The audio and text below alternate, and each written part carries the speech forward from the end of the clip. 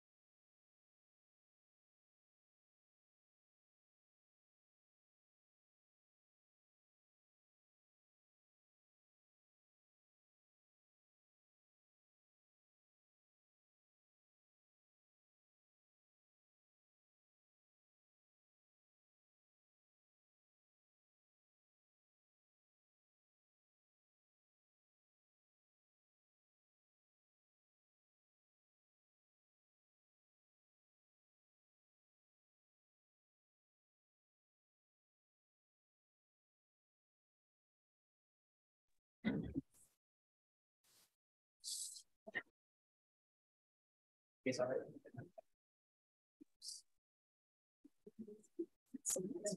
Right. Time is 6:00 p.m. George.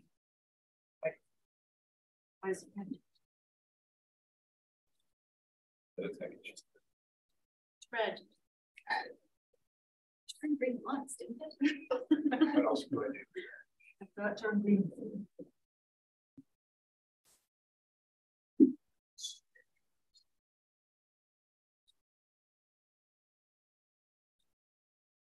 Well,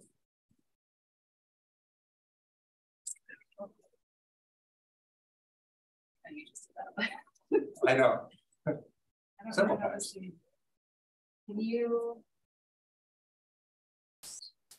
Maybe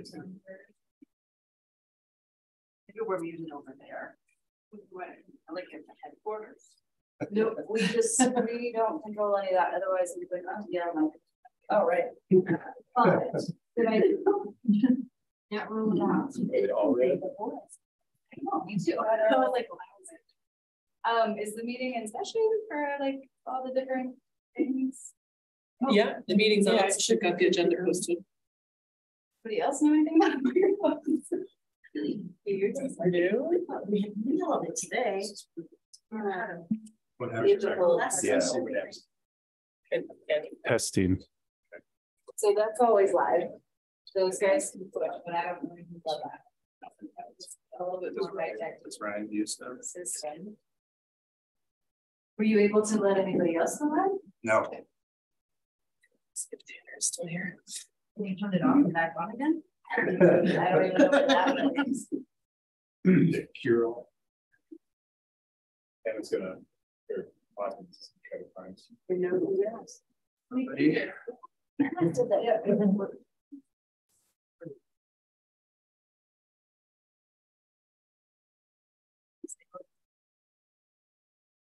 Oh, they hit that all nice and good.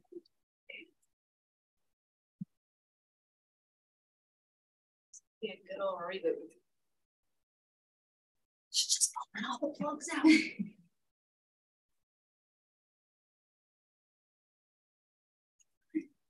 It was. Yellow. Wow, they're all the colors. Don't touch it. Don't touch it. I Look, I'm setting all of did it them. a second though. Sure.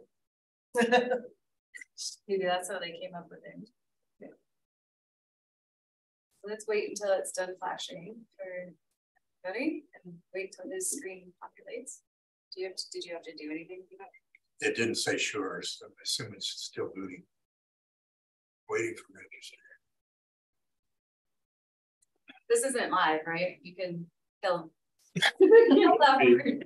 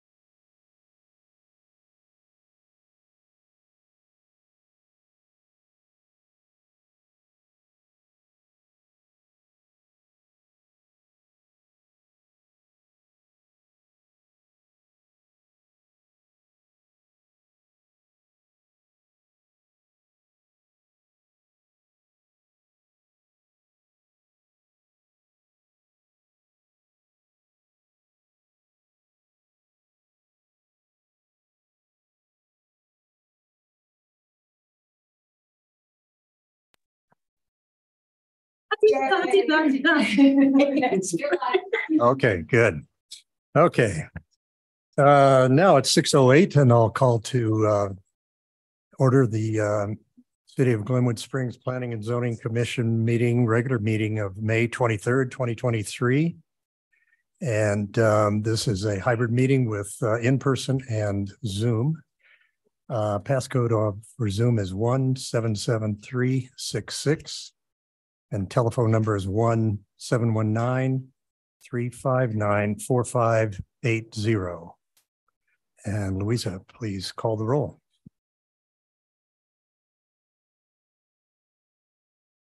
Commissioner Sipperly,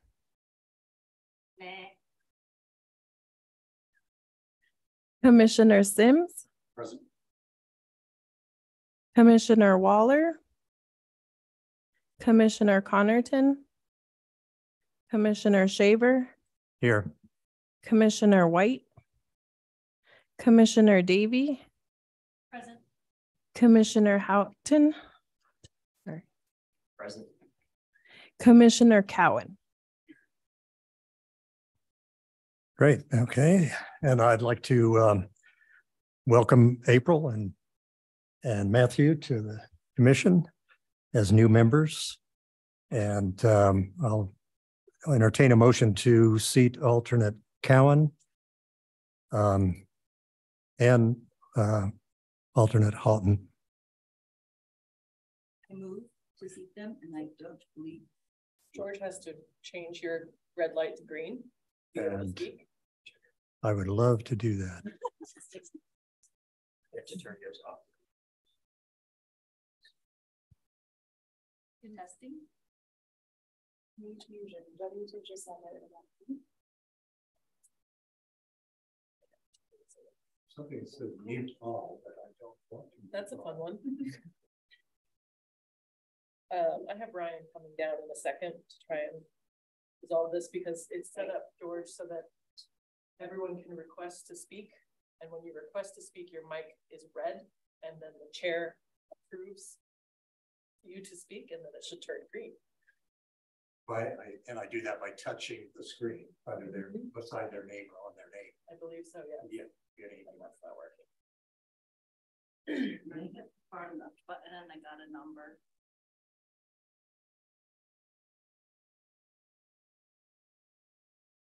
Would you like to take a quick break when he gets down here, or would you like to announce that you're just going to take a quick break so if there is? Okay, we're going to take a short technical break here and hopefully get all this resolved.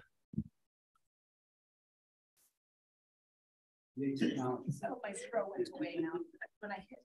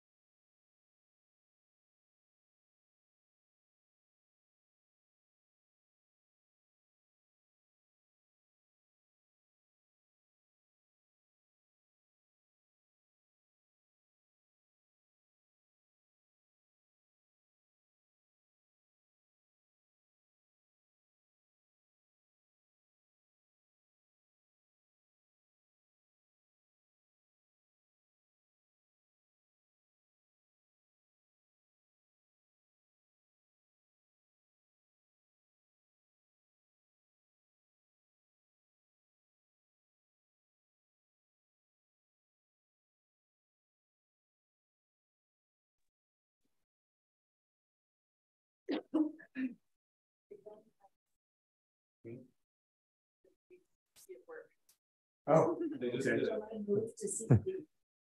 yes, we're back again, and to seat the alternates, Gregory Cowan and John Houghton.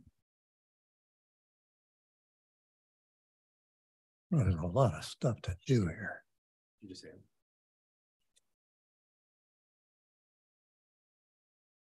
I move to seat the alternates.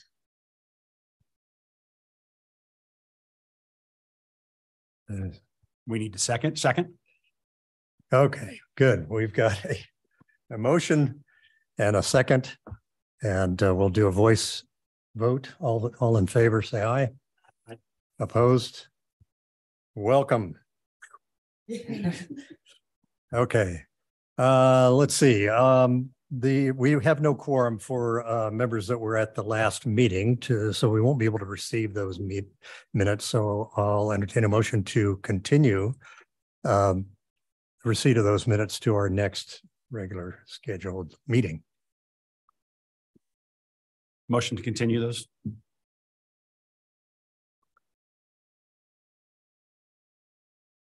Second. Okay, we have a motion and a second to continue the meeting minutes, and I will do another voice vote. All in favor, say aye. Aye. Opposed?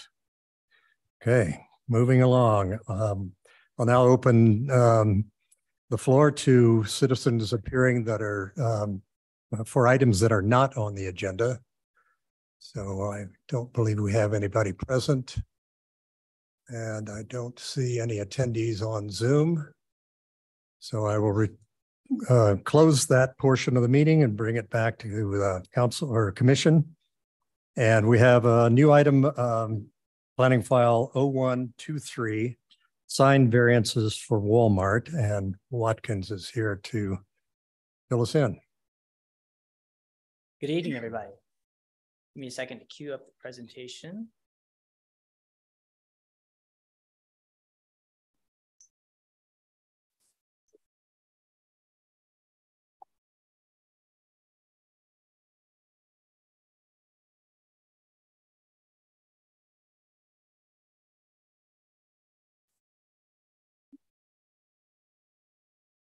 All right, can you guys all see this? Yes. Looks like it. Okay. Good to see you all tonight. Thank you for being here. We're here to talk about some of the intricacies of land use regulation. Tonight, we're going to talk a lot about signs. I see some new faces here. It's great to see you guys. Please ask lots of questions. The way this is going to work tonight is I'm going to do a brief presentation, turn it over to our applicants who are here. And then you all will have a chance to ask both us and them questions, and I'm sure you may have some. So the first item we're going to talk about is Walmart. They're requesting 5 variances from the land use code. And I'm going to read them off to you real quick. A variance to exceed the limit of 2 attached signs in a multi-tenant building, to allow a sign on a wall that is not a building frontage, to exceed the total maximum sign area, to exceed the maximum height limitation for a pole sign, and to utilize a pole sign without 2 supporting poles. For everyone who doesn't know, Walmart is located at 3010 Blake. Can be accessed via 27th Street or 29th Street or from Blake itself. So I wanted to go kind of to basics first. When we talk about signs, there are obviously a lot of different kinds of signs. This is going to seem a little bit obvious.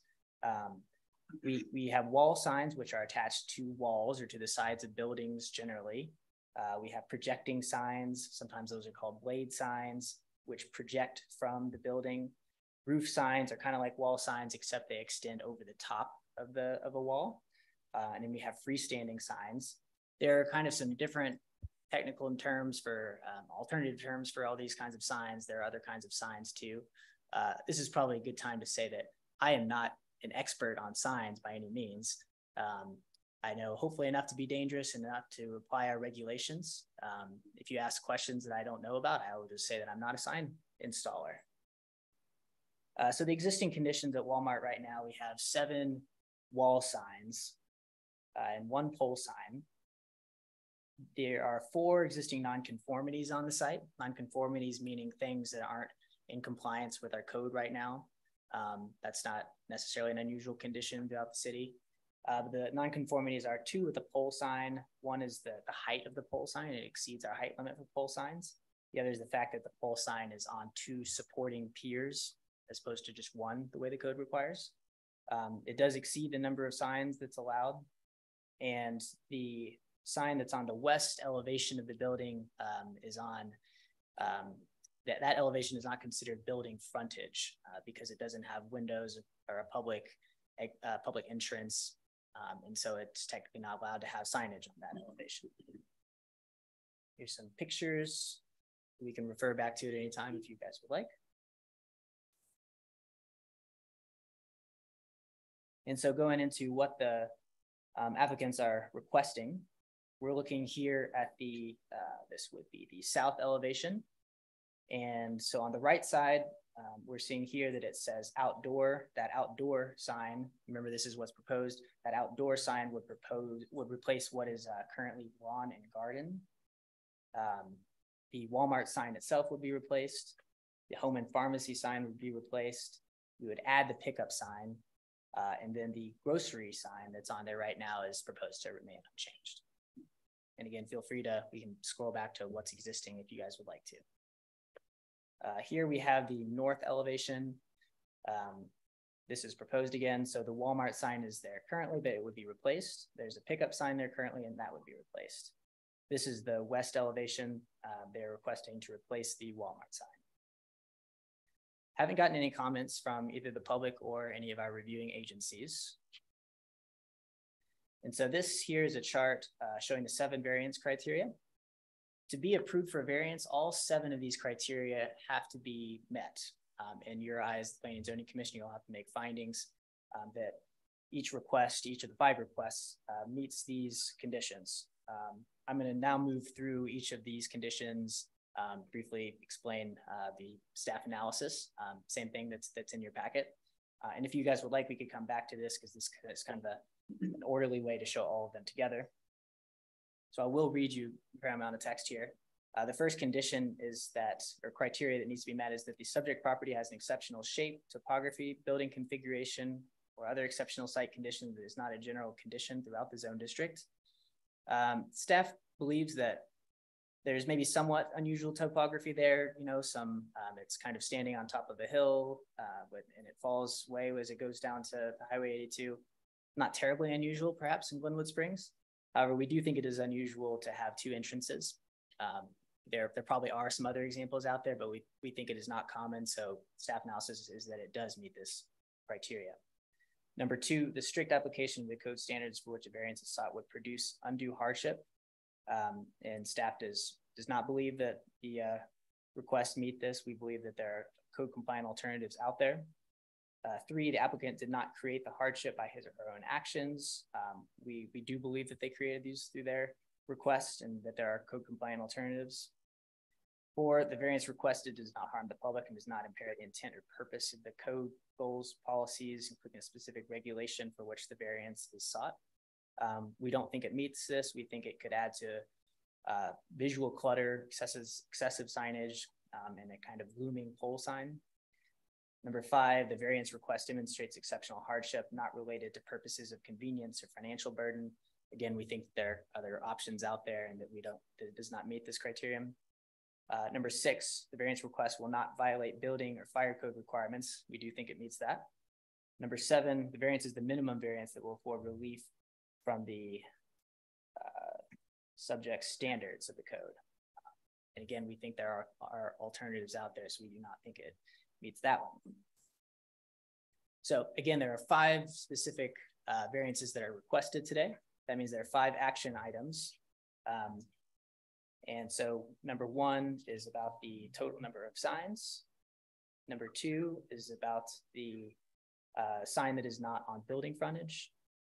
3 is the maximum total sign area, which I should mention refers really to just the south elevation. The north elevation does fit within that maximum signage area. The south elevation does not. Action item 4 is about the height limitation of the pole sign. 5 is that the existing pole sign has 2 supporting poles instead of 1. So alternatives that are available to the applicants, we think, are the maintenance and upkeep of existing signs. Those that are there right now, perfectly acceptable to maintain them, keep them in good order. Could reduce the area of the proposed signage on the south elevation. They could reduce the number of signs that they're requesting. And they could replace the pole sign with a code compliant pole sign. That would remove 2 of the variances. So if you all want to approve any of these 5 variances, again, I can show the screen for you to refer to if you'd like, but you would need to make a motion finding that all 7 of these variance criteria, that it meets all 7 of these variance criteria for whichever of the 5 variances they're requesting. Yep, I think that's all I've got for you guys. So I'm going to turn it over now to Walmart. Watkins, usually we ask questions of staff before we move on. So I'd like to bring it up here and see if we have any questions for you, which looks like we do from Carolyn. Oh, darn, I hit the button. Okay, thank you. Thanks for the presentation, Watkins. I see under the request part of our packet, it is referring to signs in a multi-tenant building, but farther down in the action items, it does refer to it as a single tenant building. So I just want to confirm that there is only one tenant in the Walmart building. Carolyn with the eagle eyes. It is a single tenant building. Thank you. Okay, so otherwise it would have been permitted more signs. Fewer signs, actually. Multi-tenant buildings could only have 1 sign per tenant. Okay, thank you.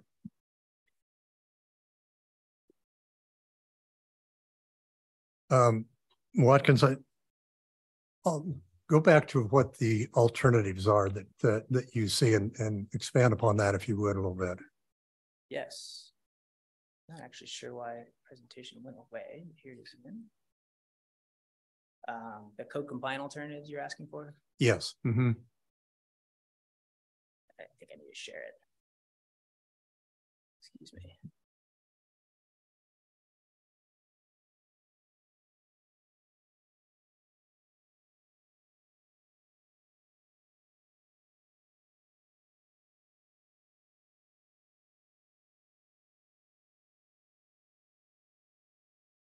Oh, no, that's the wrong presentation. Not there yet. Okay.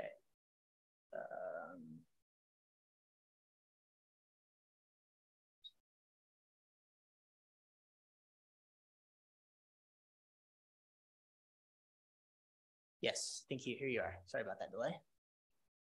Yeah, could you expand upon that a little bit? In other words, one of the things that I think the applicant was looking for is more visibility from Highway 82. Is there an opportunity for them to have, say, a monument sign on 82 or on some property down there that would show people that there is a Walmart there? That is technically a possibility. It's not something they've requested. How we would consider that would be an off-premise sign, because it would not be on Walmart's property. And so we do have a process for that. It would come before you all. And so they could request that. Okay. All right. It's just something I thought of that might, in today's world, when you have Google Maps, I mean, finding stuff is pretty easy, although maybe not as easy for me after my technical difficulties here. But if you don't know that there's a Walmart, having a sign that would direct you there would be beneficial to the company, I would assume. So anyway, that's what prompted that thought. Do we have any other questions for Watkins at this moment? No. Well, then I'd encourage the applicant to come forward and make their presentation. And please state your name. Sure. Hello, my name is Kevin Spurgeon. I'm from LK Architecture in Wichita, Kansas. This is Katie Simpson. She's also from LK Architecture, and we're representing Walmart. We are the architect of record for this store. Watkins, can I run this, or let me just go back to elevation? Sure.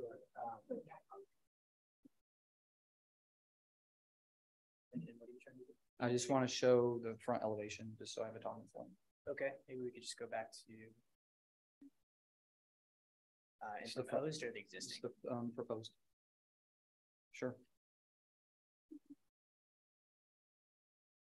So I hear Watkins had said a few times that some of these signs were non-conforming. At some point, these signs were conforming. So, and then he said that that Walmart had produced a hardship. It truly wasn't Walmart that produced a hardship if the code changed. So then we fell out of conformance. So we are trying to get back into conformance, but we're also trying to be consistent with Walmart's brand across the country. I don't think anything on here is out of the realm of possibilities. I know there was Watkins had spoken about the 2-pole monument sign. And I'd spoken to Walmart about this, and we're willing just to take the pylon sign out of off the table and just leave it as existing. Which to my knowledge, that's okay, that we can do that. As long as it's an externally lit sign, we can just leave it as is. And so so that takes care of 2 variants. So I'd rather not introduce a new internally lit sign on the pylon sign. So I'm good with that. Walmart's good with that. As far as what we really need, we had a pickup sign on the building, and when Katie and I came and visited the site and scope trips and whatnot, we noticed that one of the pickup signs was actually removed from the building and never put back on. So we're just asking for the pickup signs to be on the building so we can direct the customers to the pickup location. If those signs aren't on the building, then there's a lot of driving around. It's like, where do we go to pick up our groceries? Now, I've seen this throughout other stores. Even when we do have the pickup sign, there's confusion. So I just want to keep the directional, what I consider directional signage on the building, so the customers can find the location for the pickup. Walmart is also willing to, and in doing so, if we can have those 2 pickup signs, and again, this is unusual that we have two frontages on this store. If we're willing to take off the outdoor sign as well, just not have that on there. And so that lowers our square footage, reduces the amount of signage. So Walmart's willing to give a little, but I would love, obviously we need the Walmart brand sign on there, like the 2 pickup signs. Home and pharmacy and grocery are pretty consistent across the country. I've been in jurisdictions where, I talk with them, and sometimes the requirements are just, not saying that these are silly, but some of these are so silly where we only have 20 square feet on a huge big box store for one sign. And in talking through this, we're allowed greater signage or greater signs. But I think with this, we're not asking too much. This is, again, we're just trying to be consistent across the country with Walmart's rollout of their new brand that's been going on for about 2 to 3 years now. That's about all I have to say. If you guys have any questions regarding the new signage. All right, thank you. And bringing it back up here to the commission. Again, actually, I'd like to make another point on the Walmart signs on the side of the building. It is unusual topo for this. So having that Walmart sign on the side of the building really helps for the customer to see this building. And I know, and I've heard this before, where it's like everybody knows where Walmart is, everybody knows where things are inside of Walmart. It's like, that's true if you're a repeat customer and you're an older customer, been going there for years, but Walmart not only tries to have the repeat customers, but they're also bringing in new customers. They're bringing in younger customers, and we want them to have a good experience going to a Walmart. And I don't know if you've been into a new Walmart yet. With Katie and I went through this one with the new signage, with the remodeled bathrooms, new flooring. We also got new apparels. It looks great. So we want to continue that, as well as on the outside of the building. Okay, I'm done. Okay, thank you. Any questions for the applicant? Okay. Oh, Which signs were you willing to drop off again? The outdoor sign, we're willing just to let that one go, get rid of that one. And then the pylon sign was part of this request. And if we don't request an internally lit pylon sign, then it is my understanding that we just get to keep the two pole pylon sign that's externally lit. So I just move that out of the request. So that takes care of 3 variances. So a reduction. Thank you. so Watkins, can you speak to that about the pole sign? I understand, but I'm wondering about if the reduction of that one outdoor sign, does that change anything in terms of the code and meeting code? Does it meet code at that point? So he's correct. The pole sign can remain. If they don't want to make any changes to it, that's all good. If the outdoor sign is removed, Walmart would still be proposing more signs than are allowed, because remember, only 2 signs are allowed. And so they would still have 6 total. And so that would still require variance to replace these others. We'd have to do the math. I believe the outdoor sign is maybe 21 square feet. Sure. That would get you close, but maybe not quite to. Right. That would be one of the other variances, is about exceeding the total sign area that's allowed on that south elevation. So that would be close and maybe not quite. I don't know if you all would be willing to modify some of the other signs to get under that the limitation on sign area. I mean, we're trying. It's just like I said, these were conforming. Yep. I mean, we're trying to go back with Walmart, and again, it's a 2-sided frontal elevation. So and again, these were conforming at one time. So we're I can't strip too much off the building, and I can't speak for what I can speak for Walmart is what I've already said. I can't speak in any more about removing things. That's what we have on the table right now as far as removal of that criteria and reducing our variance request. All right. Carolyn. I have a question, Watkins. The pickup sign has been indicated by the applicant that it's a directional sign.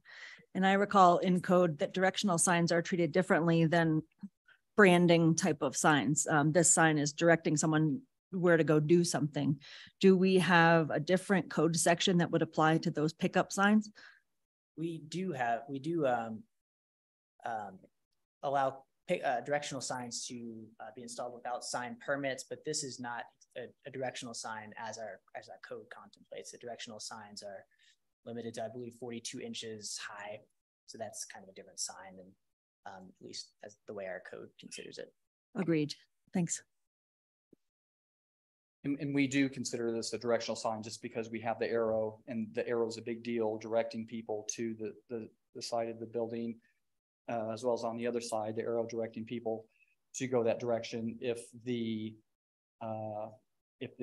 dispensing doors for a pickup were on the front of the building, then it would also say pickup. So we do, in Walmart's eyes and LK Architecture's eyes, we do consider this directional signage. You know the history of why that pickup sign was taken off before? We do not. We do not. I could take a guess, since I've been working in architecture for 30 years, that there was a sign company came in and was going to replace the sign, and Walmart store managers, there's a turnaround on that, and then that just didn't get it all comes down to communication, and then that didn't get communicated back to Walmart that sign needs to go back up.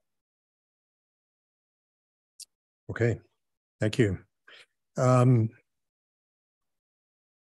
Seeing no more questions up here, I'll open up the floor to comments from the public on this item.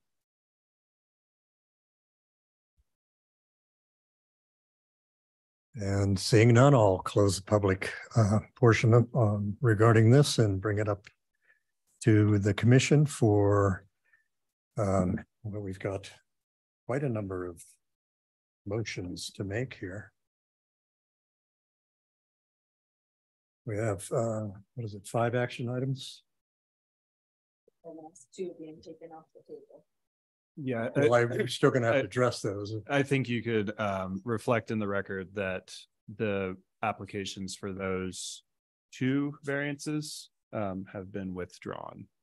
Okay, those would be 4.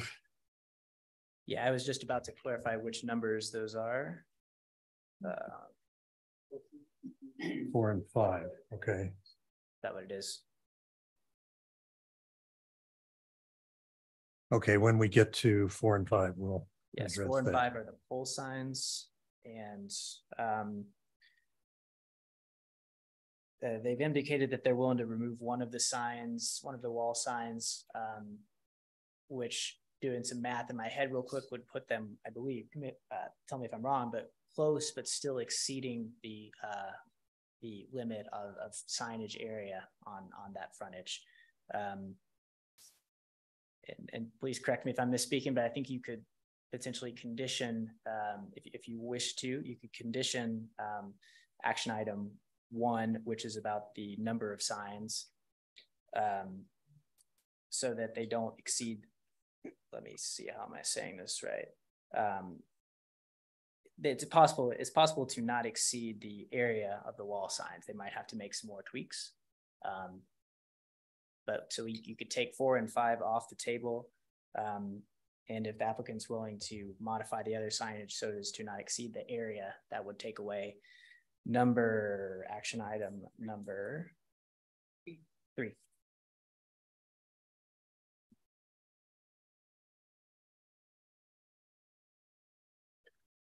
Well, if I'm not correct as it's presented to us, 3 is still exceeding the allowable area. Is that not correct? As proposed, yep, by about 5 square feet. And so that's relatively easy to make up, I think. So if they made that change, they wouldn't need a variance. Is that correct? They wouldn't need a variance if they didn't exceed the maximum total of maximum sign area. So eliminating the outdoor sign like they've discussed, that eliminates 21 square feet. That gives them 5 square feet away from the limit. We can do the 5 square feet and get rid of that. We can reduce one of the signs, if not 2 signs. And I'm thinking that the pickup signs, we can reduce those in size, and that would give us the 5 square feet that I know we can do.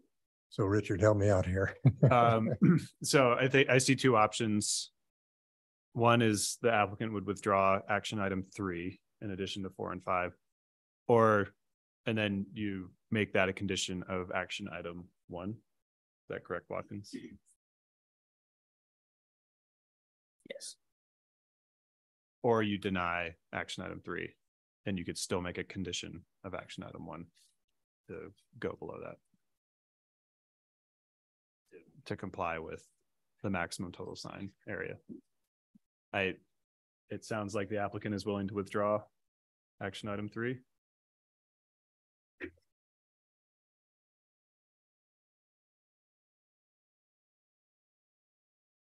Yes. And that would be a condition of action item 1, that it would be below the maximum area sign. And so with their sign permits, they submit sign permits for these things. They would be the sign area would be reflected in those. And it would, as we're discussing it now, that would be under the limit and therefore not need a variance for that aspect of it.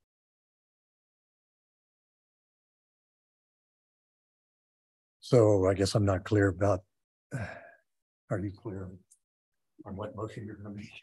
I think so, but I have to look through that list of criteria in order to not do what it says here in our staff report. So I'm gonna probably need that up on the screen again. No problem. That's want me to make a motion.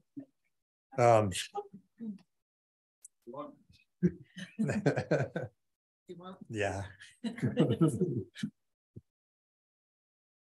I'll pull these up for you. Okay. You were wanting this, Carolyn, or did you want the analysis going through each one? The one where if we were to approve as opposed to deny, how I have to say, The you had to alternative fill in the questions. blanks one? Yeah, that one. Thank you. Okay, so regarding planning file 0123 sign variances for Walmart. Action item number 1, the variance request to allow the applicant to exceed limit of 2 total wall projecting or roof signs with up to 1 per building frontage at a single tenant building. I move to approve said variance request with the condition that the area and square footage of signs on the facades of the building does not exceed that which would be approved by our sign code. Because the subject property does have an exceptional topography, the strict application of the code standards would produce hardship because basically the parking lot is huge and it is important for customers to use wayfinding signage on the building. The applicant did not create the hardship because the signs had previously been allowed. It is unfortunate that the 1 pickup sign went missing. The variance does not harm the public and does not impair the intent or purposes of the code. The variance does demonstrate hardship not related to convenience or financial burden because the store is actually representing several different departments and functions, all under the umbrella of 1 business. The variance will not violate building or fire code requirements, and it is the minimum that will afford relief of the subject standards. Matthew. I'll second that motion. Okay, great. We have a motion to approve the variance from Commissioner Ciprally and a second from Commissioner Sims. And any other comments from the commission? Then I'll call the question.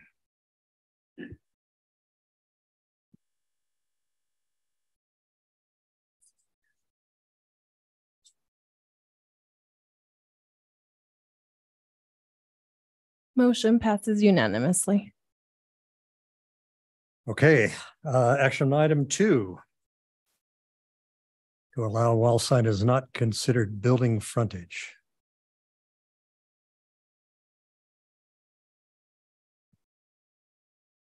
Let me know if you need me to pull up the slide again. I'm seeing nods.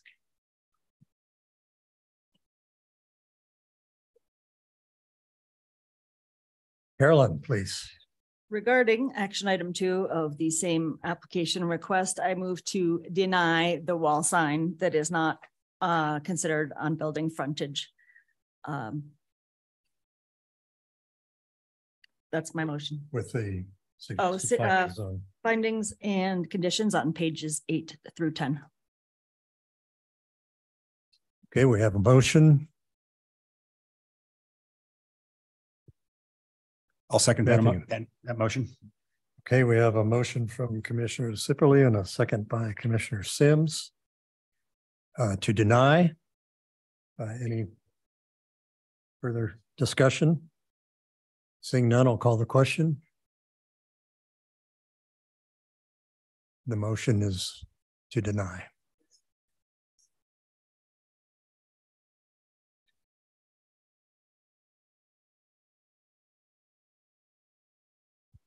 Motion passed unanimously.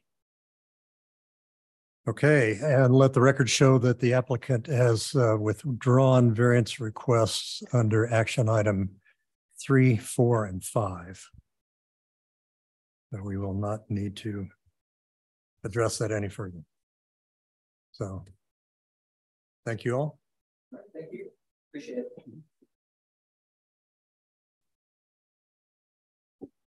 Okay, and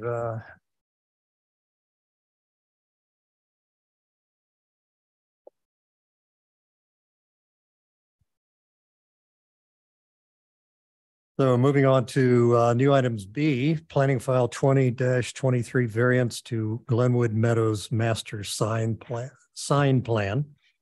And Watkins is the man of the hour again. He is pulling up the slideshow and sharing it.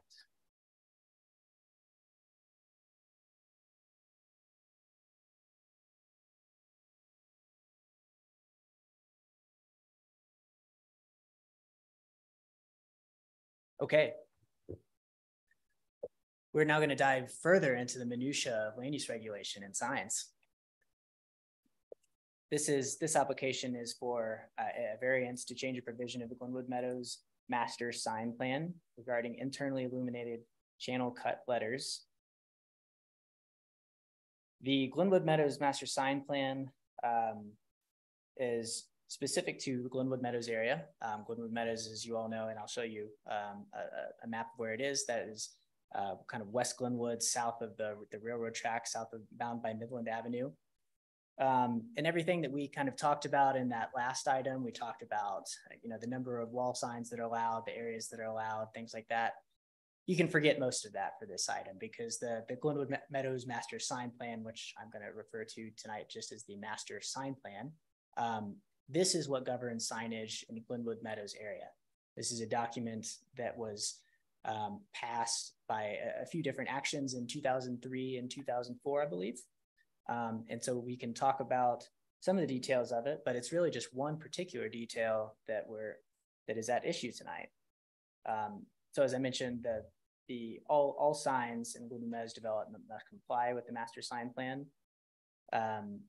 This is the general area where it is.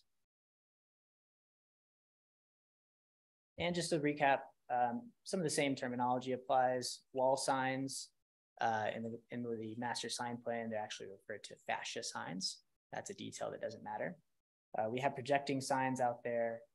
There may be one or two roof signs, not too many out there, and then also not very many freestanding signs. But there is some specific terminology that I'm going to use tonight and that the master sign plan uses. Pan channel letters. It's not something you cook in a skillet. We're talking about signs that have letters that are individually cut. So each sign has letters that are kind of separate from the rest of it. These letters are attached to a wall or to a panel that protrude a little bit from the wall. Internally illuminated is self-explanatory. They have a light source that's usually LED that's inside them. Letter returns, that term does not really make sense like internally illuminated does. Letter returns refers to the sides of the letters, you could say. Remember that they're individually cut and they protrude from the wall, so they have kind of, you could call them sidewalls that make a little bit more sense. We're talking about that. And as you'll see, we're talking about the color of those. The applicant is requesting tonight to remove this bullet that I'll read to you from sheet 3.1 of the master sign plan. The letter returns shall be painted to match a building standard color that generally matches the building's primary masonry color. So this is prescriptive about what color that letter return has to be. And then the highlighted text on the right, I don't necessarily expect you to be able to read this. That says what I just read to you. This is sheet 3.1 from the master sign plan. And so why are we processing this as a variance? The annexation and development agreement prescribes the process for changing it. It says that it shall use the city's variance process. And so that's why we're doing a variance tonight. This is not for any specific tenant. There was one tenant that kind of brought this to a head, but by approving this, you're approving any future sign permits that comply with this. So this is not about any specific tenant or specific sign. And I'm just going to show you some photos. This may be a little bit hard to see, but you can kind of see what the letter returns look like. The one on the top right for zoomies, those are pan channel cut letters. They're just mounted onto a, I think sometimes it's called a raceway, basically a panel. Here's some more. We haven't gotten any comments from the public or from our reviewing agencies about this application. And here that we can refer to again, if you'd like, this is just grouping all of the same variance criteria that we just discussed. All 7 of these have to be met in order to approve the applicant's request. And so I will then read you some more text. This is staff's analysis. Variance criteria number 1, the subject property has an exceptional shape, topography, building configuration, or other exceptional site condition that is not a general condition throughout the zone district. We do feel that it has some unique constraints, being that it has its own sign code, the master sign code that we talked about, that applies just to this area of the town and does exceed the municipal code's regular sign requirements. It goes above and beyond those. So we do think it meets that one. Number 2, the strict application of the code standards for which a variance is sought would produce undue hardship. We do think it does that. The applicant did not create the hardship by his or her own actions. We think it was the city's changing regulations that caused that hardship. Number 4, the variance requested does not harm the public and does not impair the intent or purposes of this code, goals, policies, including the specific regulation for which the variance is sought. We do think it meets that. We don't think there's any harm to the public, and the master sign plan already exceeds code requirements. Number 5, the variance request demonstrates exceptional hardship not related to purposes of convenience or financial burden. We think this request has more to do with aesthetic concerns and not convenience. Number 6, the variance request will not violate building or fire code requirements. We do not think it does. And then number 7, the variance request, the variance is the minimum variance that will afford relief with the subject standards of the code. We do think it does that. It requests to move one stipulation from one page of the master sign plan. So for this one, there's only one action plan. And specifically what the language is to variance request to eliminate a requirement on sheet 3.1 of the Glenwood Meadows master sign plan involving the return colors for signs with internally illuminated individual pan channel letters. So staff does recommend approval of it. Code compliant alternatives. Maintaining the status quo is all I can come up with for them. If you all wish to deny the variance, then you would need to make a finding for how this does not meet at least one of these 7 criteria. So, any one of these individually or combinations thereof, and you could make a finding to deny. So that's all I have for you. I'll turn it over to you guys for questions. Great, thanks, Watkins. Any questions from the commission?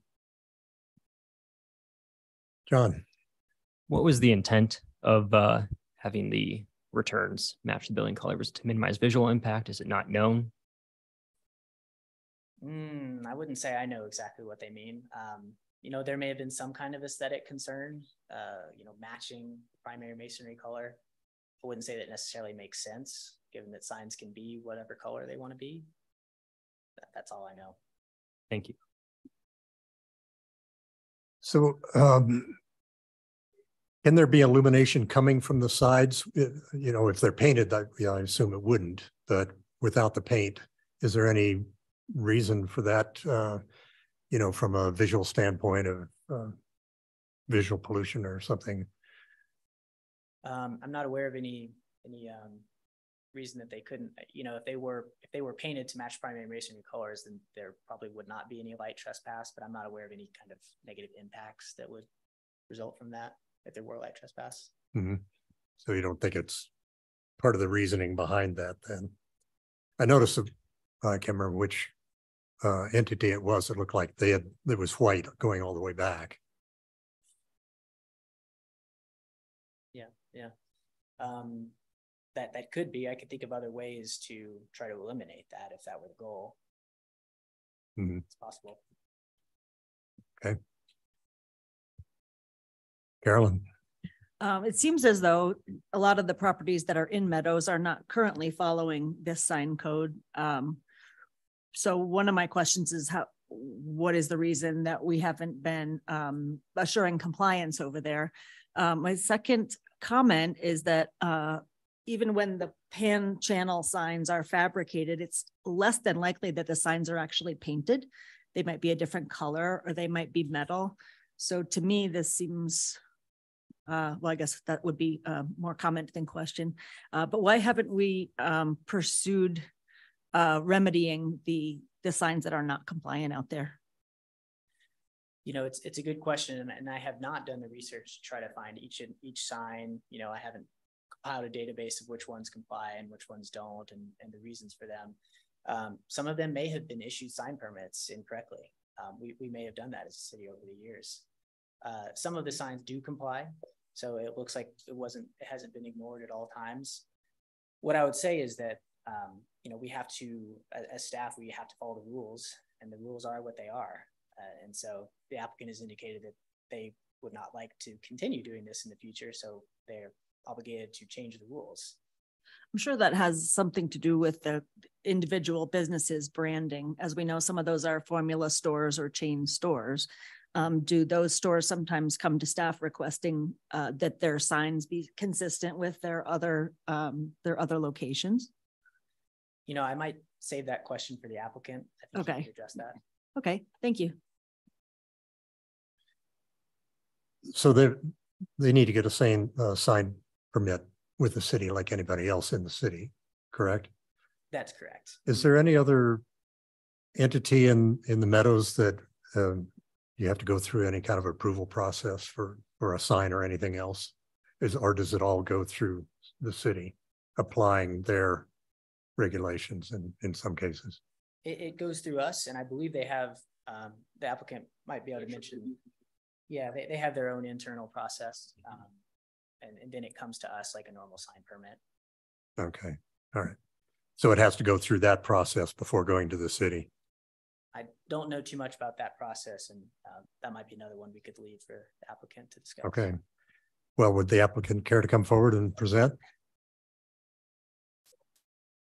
Scott Goldhammer with Miller United Real Estate. Thank you guys for coming tonight, for coming and listening to the color of the letter on a sign in a building.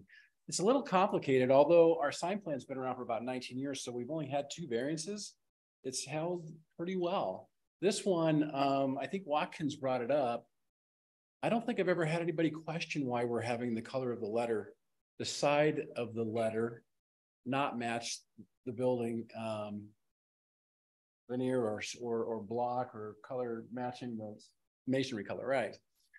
There are a few signs out there that do that, and I think those were the signs that were done earlier, but I think a couple of things have sort of matured over that 20-year period of time. One of them was on the back side of the building, facing the large parking fields.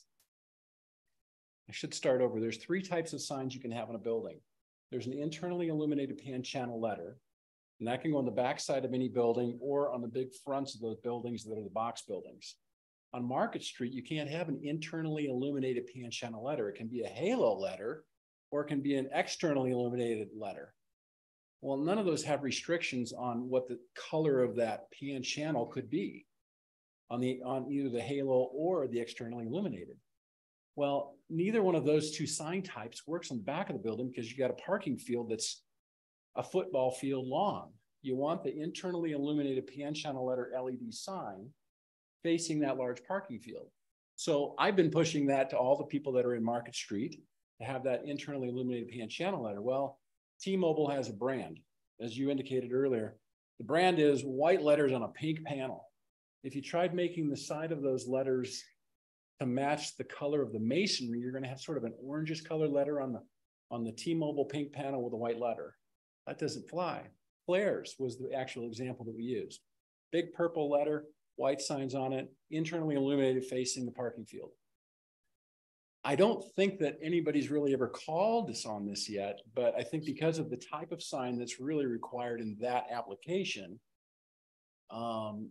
this particular paragraph may or may not have gotten, I give Watkins credit, he'd pick up on it. Here we are 19 years later. He's like, well, why are we doing this? Well, if you look at the variety of signs out there, including the big box tenant signs, Target would have to change the color of their red bullet sign to match the color of the masonry on their building. Bed Bath & Beyond, Ulta Beauty. I mean, just right down the line, Petco. Every one of those would have had to have had a masonry colored, internally pan channel letter, masonry color side panel on their signs, which none of them do. So why did this come up now and why didn't it come up in year 1? I really don't know the answer to that other than the brand. For a lot of those big national brand names, there's really not a question as to whether you can satisfy that. Walmart's going to require they're going to have that white pan channel letter on the side of their on their letter, on an internally illuminated pan channel letter. So it only seems natural that this was something of an architectural feature. I think that an architect thought, well, we've got a pan channel letter on the outside of a building, to have it match the color of the masonry probably is aesthetically pleasing. The light doesn't illuminate through the side or that return of the letter. There's no illumination whatsoever. So if you're looking up at it and it may be during the day, the side of the letter may blend in a little bit better with the architecture or the masonry, but certainly not important that it does. I would tell you that the majority of the signs out there, the majority of these signs that are out there, could I say majority? I think I could. Do not have matching side letter or returns on the letters for internally illuminated pan channels versus the externally illuminated or the halo illuminated, because that's not required to have the color of the masonry. So it just makes more sense to say, look, whatever the reason this small paragraph was added at that time, it's not been adhered to very well over the last 19 years. And it's a constraint when you come to the national brand retailers, a very, very, very big constraint, because they would be forced to then using an alternative sign that would not be illuminated in that big parking field. They would have to put goosenecks on a sign that you could see maybe 3 parking aisles away. And that's a big constraint on those national retailers. Did that answer any questions? It's a complicated issue, but no one cares what the color of the side of the letter is. No one really cares except the retailer. Then they're very, very, very caring about that. Folks like T-Mobile or Claire's or Targets, and especially the big boxes of the world, they want their brand. Okay. Does that help? Thanks, Scott. Any questions for the applicant? No? Well, then I'll open the item up to the public for any public comments or questions. I see no one here in the council chambers, and I don't believe there's anybody online either. So I'll close the public comment period and bring it back up to the commission for a motion. The staff is recommending approval on this variance item. Motion to accept. Matthew, sorry. So no, I make a motion to accept staff's recommendation to approve the variance. Okay.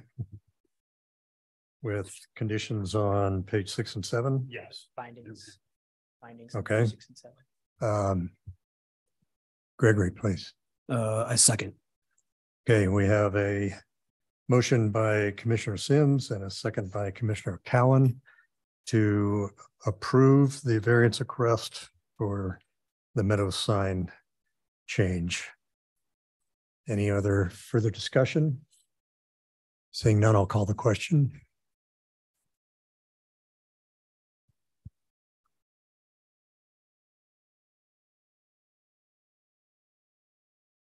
Motion passes unanimously.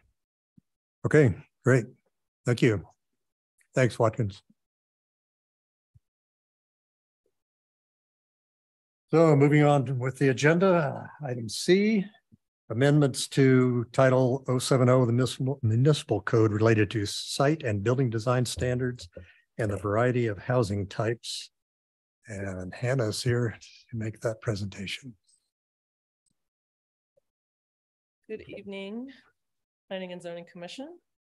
Just get this set up.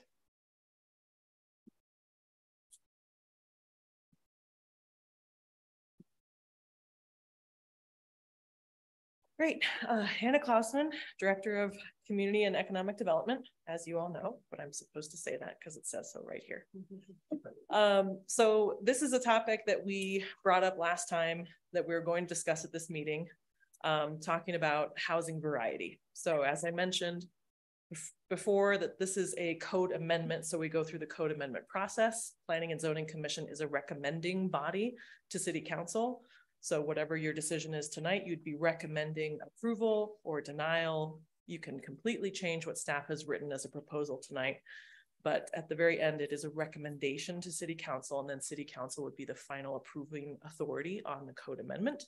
It's an ordinance, so then it would take 2 readings to pass with council, and then it would go into effect if that is what both of these commissions choose. So what we're talking about, and I will bring up the section of code. I don't have a presentation for you tonight because I feel like this is going to be more this is more of a very meaty discussion and a lot of opinions about housing and what housing looks like, what we've gotten as far as housing. I know I've made a presentation to you about the types of residential building permits that we've had over the last 6 years. So that's to kind of prepare you for these topics. So we're talking about section 704080, which is our residential site and building design code. And I'm going to bring that up just so that we can be viewing it while we're talking about it. It's a very hot mic.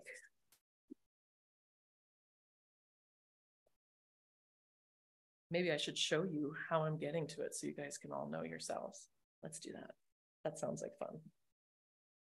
Maybe. Yeah.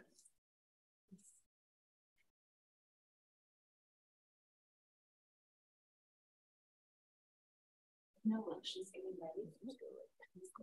Yes. No. So if somebody's looking at them, you ask.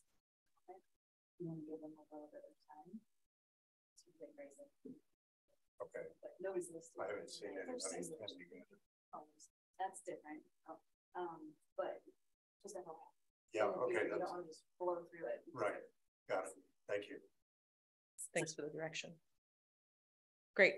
So right now I'm going into the city's municipal code. You guys know Title 70 fairly well. This is our development code.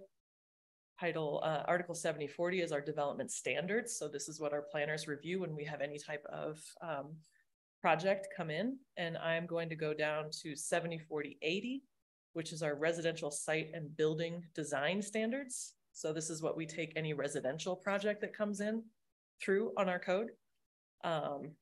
And I'm going to scroll down. We have dimensional standards and setbacks, lot coverage, all the topics you can think of, even down to refuse containers. So here we're getting to residential building design and character. And within design and character, we talk about variety of housing types. So currently, if a development proposal comes in that's over 3 acres large, they are required to provide 2 types of housing in that list that you can see there. If it is over 6 acres large, they have to provide 3 types of housing. And the list includes detached single-family dwellings, accessory dwelling units, 2-family dwellings, so we're talking about a duplex, single-family townhouse dwellings, so those are attached product, but still single-family, or multifamily dwellings other than duplex or townhouse dwellings. So that is what a developer currently can choose from to meet the standards. And the reason why we're having this discussion is for a long time, development sought variances from this section of code and were granted them. When we changed our development code in 2018, we changed our variance process. And so granting a variance became a little bit more challenging. As you guys are aware, you just sat through 2. And so what we saw, the first large residential project to come through was required to meet this standard. They met the standard. And then what resulted was maybe not what city council and members of the community actually intended for that standard to be. And that is up for discussion as well. So the project that went through has 100 units, 98 of which are apartment dwelling units and 2 in the form of a duplex. So you can see that up for discussion, but that might not be the balance that the code was intending to get at. So that has been brought up to staff as maybe something to review and look at.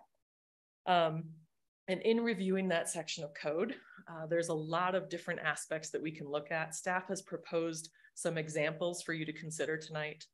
And then I think we need to have a larger discussion about possibly adding some other categories, and you might have some categories to add to that list that you think are appropriate, that really get to the intent of a variety of housing units. So see here. In the staff report, I did include, stop sharing my screen.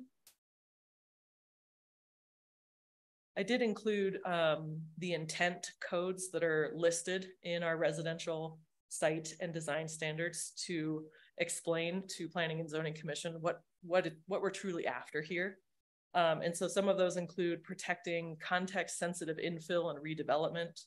And a key one here is avoiding repetitive patterns of residential development.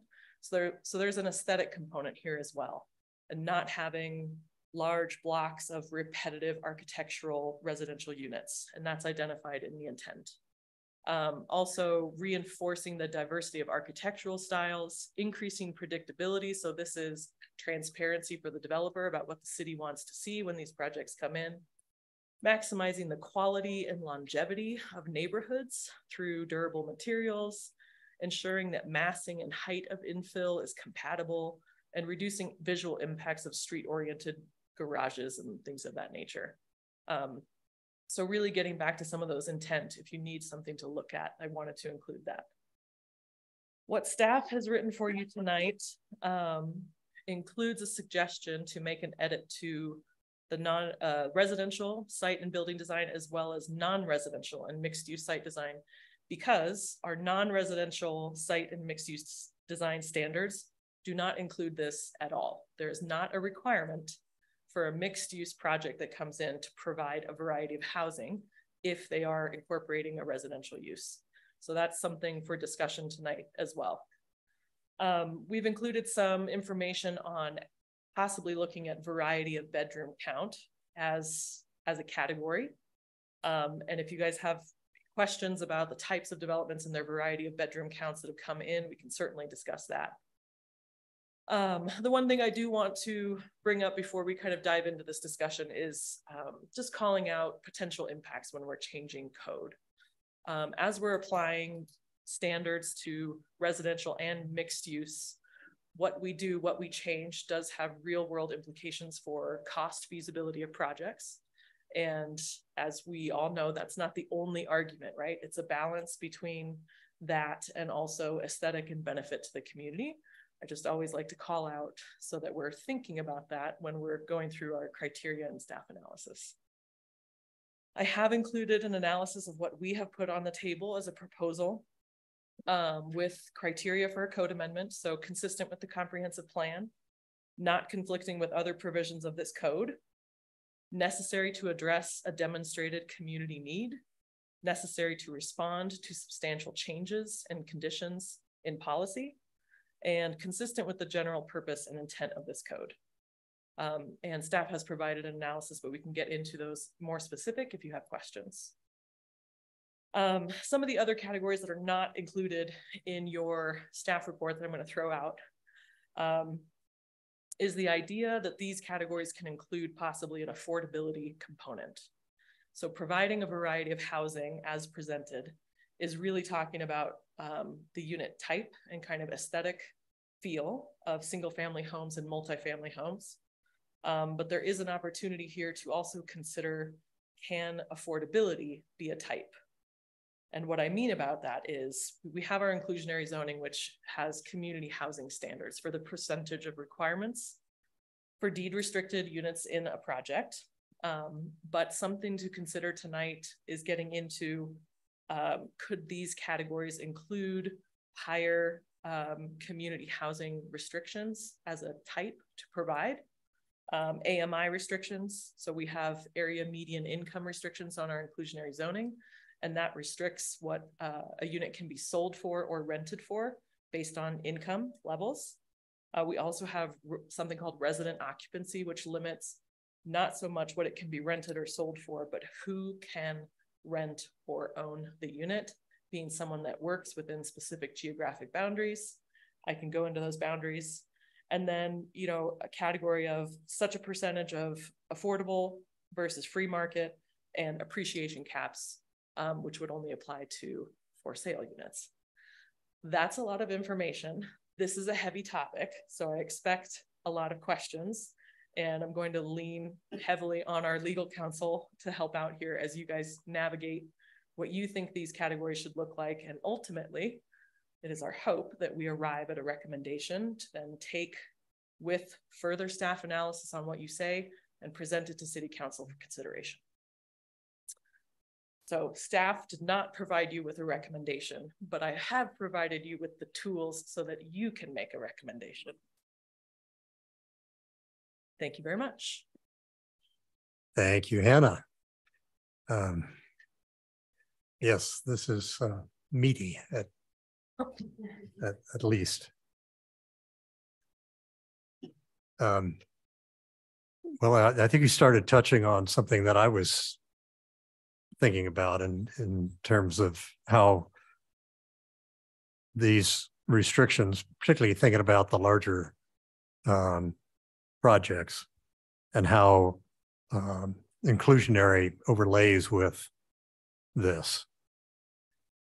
And if I understood you right, you were saying that affordability could be a type. And that means aesthetically, architecturally, we wouldn't be gaining anything, I guess, right? Yes. So with that, So you're getting more at utility and who can. With the affordability, you're not going to get necessarily the architectural variety that part of these standards are aimed at, right? Of having, let's say, a 6-acre parcel that has some apartment buildings and townhomes next to it, and then some other duplexes. I think we can all visualize what that looks like. And it does sound like a nice community. I think I pointed out, as far as social diversity goes, when you have a variety of housing types, that provides for social diversity. But in that intent in itself, if you're providing for different levels of income type, you're also maybe even further providing for social diversity. So it's a type, but it's not that one. The affordability would not necessarily be getting at the aesthetic architectural feature side of this standard. What answered your question? No, that's good information. I'm thinking, I don't know where there's a 6-acre parcel, but there must be somewhere in the city. The likelihood of that being a PUD would be very strong, I would assume, right? So they would be creating their own parameters and design and so forth, but not necessarily having to address this code. Right. PUD would be outside of these parameters, and Richard can probably speak to that process, but you're absolutely right. The PUD process is more similar to kind of an annexation, where it's a negotiation and setting standards. Within a PUD, the requirement is usually that they at least meet the minimum intent of the city's code and provide further benefit through a greater aesthetic appeal or greater benefit. That's what we're writing PUD regulations. That's usually what that is aimed at. So having these parameters set in the code would provide a base. Yeah. Yes. This is the base of what we want. And then with a PUD coming in, we would certainly look to that. And if they want something outside of our code, they do have to prove to planning and zoning and city council that they're improving upon our code. Mm-hmm. So you're right that would be the base standard. And then they would need to show that they either meet it or are providing for it through different mechanisms to meet the same intent. The other, thinking about inclusionary and affordability, have you ever done a sort of an overlay of how this code and the affordability inclusionary aspect, what that looks like in a potential plan? Conceptually, inside of my brain, yes. As a true I would love to go in there and see that. it's in there, but no, not like fully concept based. So that would certainly be something we want to look at, and you could make recommendations to. And I think your comment about affordability, keeping that in mind in terms of what the developer is going to be talking about. And I think anecdotally, we are receiving that feedback from developers, that as the product gets more expensive for them to build with a diversity of units, then they have a less of an ability to deliver an affordable inclusionary development. Or incentive. Yeah. Yes, so I think, thank you for bringing that up, Richard. We do have, in talking with developers and talking about this possible code change, we have had comments back. And this has always been the issue with this section of code, is that developers that comply with this section are incurring more costs. So the cost of the development goes up, and we all know where usually those costs end, and it's with the end user. So there's a balance there also that you have to strike with the standards that you adopt. You may end up making a project less feasible financially, so it doesn't actually occur. And so we're trying to strike that balance as well. If you have an affordable housing project that's coming in, and they could count one of their categories as providing a certain level of AMI units. You know, an example, to give you a real world example of this, I think most of you are familiar, but low income housing tax credits is a program from the state. And so projects apply for those tax credits. And if they receive those tax credits, are able to provide basically housing subsidies down to area median income levels of 40%. And so to give you an idea of the rent that would be, we're talking in the $400 to $500 range for one bedroom, which my eyes bulge at that idea, right? That's just not something we see. And so when you have a project that's seeking those tax credits and they come in and they have to go through our process, the standards as written right now could be a little bit prohibitive. And so if they had a category that they could meet, that they're saying we provide 100% of our project at or below 80% area median income, and that qualifies as a category, then they actually have an avenue where they're providing a slightly different type of housing, right? Different variety of housing, but still a different type in the intent. Seems like that would almost be necessary to call that a type. You know, from just talking off the top of my head, obviously, but otherwise it's going to be prohibitive, at least based on what we've seen come in here with the various projects. You know, they're not diverse at all. And so anyway, Matthew, please. Does this make the code more tie into the comprehensive plan overall then, or more mesh and help meet that? Excellent point. With our newly adopted comprehensive plan update, there was more of a focus on affordability and variety of housing. So it is with changes that would include those components. If you're recommending that tonight, it certainly would meet some of the goals and strategies that are identified in that update.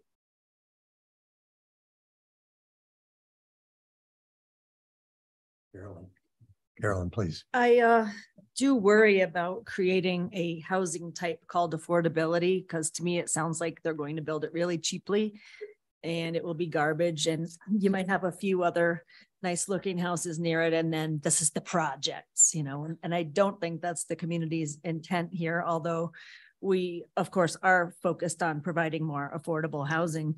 I think it's really a risk to call a housing type affordability. However, I understand the implications that this could have for developers to have multiple building types. Now, is a townhouse like always stacked up and they have the whole thing between party walls? Like, how does a townhouse differ from an apartment from a duplex? Sure. And our definition section of our code is very useful here because we get this question a lot. So a townhouse will always have ground floor access. So you'll always have that front door that's on the ground and it's a unit to itself. Whereas condominiums, if it's for sale product, will be stacked. And not every unit has access to the ground, the street level. And apartments can be the same way, but apartments obviously are the rental product of condominium. Can a townhouse be only one level? Yes. It basically means single family product attached with every unit having ground floor access to their unit. Okay. Another, besides my concern about creating affordability as a housing type, I read in the report that we really don't have very many parcels left that are over 3 or over 6 acres. So something we might want to discuss is, should we lower the threshold of acreage in order for the existing or the proposed housing type differences to apply? Yes, so something to consider, lowering the threshold of acreage side or possibly moving to a unit-based count. So depending on, if you have a 3 acre or a 6 acre parcel and it's residential, we're expecting quite a few units. That's what this was designed around, but you're right. We certainly don't have many vacant 3 or 6 acre parcels.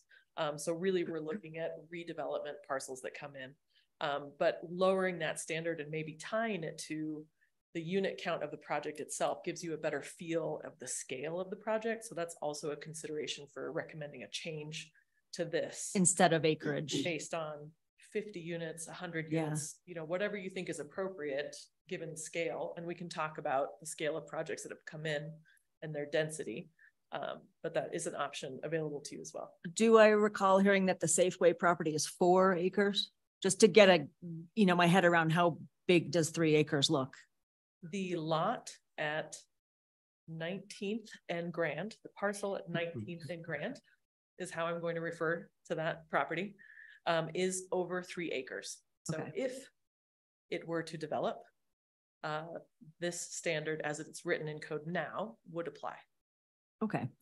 Do we have any developments that have been on 1 acre or do you know offhand how is there a housing unit maximum that would be allowed per 1 acre? That is a zoning district question. Okay. And that sheet, if you guys remember the spreadsheet, Hannah's housing spreadsheet that I showed you last time, breaks down what the acreage is of a parcel and the number of units so we can get a density per acre. We don't limit density per acre.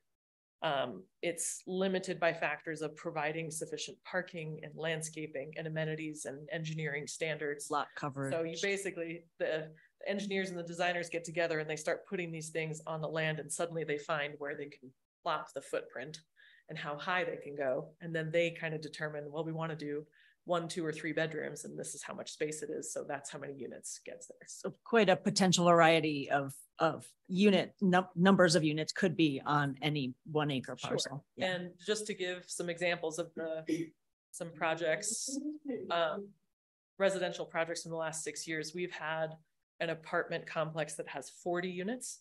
We have an apartment complex with 88 units, 36 units, 100 units, and then kind of a phased construction altogether that's 188 units. So it does vary widely. Mm. Okay. And just for clarification, that's all in our upper level zones. Our residential zones have limitations of how many units per acre you can put. In our mixed use housing types, you said that we don't have any housing type variety requirements at this time. Have we imposed affordability on residential uses in a mixed use development? Mixed use developments are subject to our inclusionary zoning standards. They are. So currently, if it's a rental project, 20% of the units need to be deed restricted to affordability. If it's a for sale project, as you guys know, because you wrote this code, it's 10%. And that was in order to incentivize homes for sale. I would say it was to not place a burden on for sale projects. Right, yeah. right. Not Okay. place a further burden. Right, thank you. Mm-hmm. Gregory. Thank you. And I guess that may have led to the 10%, just kind of where you settled with 10% in this. Was that kind of speaking to what Colleen just brought forward as far as incentivizing possible for sale units or addressing concerns from developers, or kind of, I guess, where did this 10% threshold come from? And I think the 10% that's in your staff report is referencing as an option. I'm going back to it just so I can.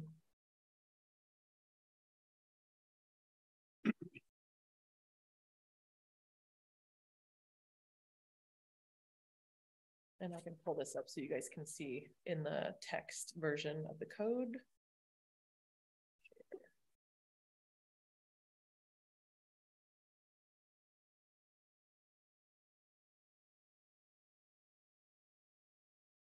So what Gregory is talking about in the categories, staff has proposed, this is just an example of what you could do in reference to the different bedroom count configurations.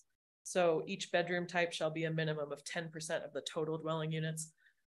Why this was included is in looking back at our past projects, we really have had a variety of bedroom counts provided in all of the projects that I just mentioned. There's some that are a little bit more focused on studio or efficiency, but they have included some 2-bedroom or even like 1 or 2 3-bedroom, but it's been kind of token.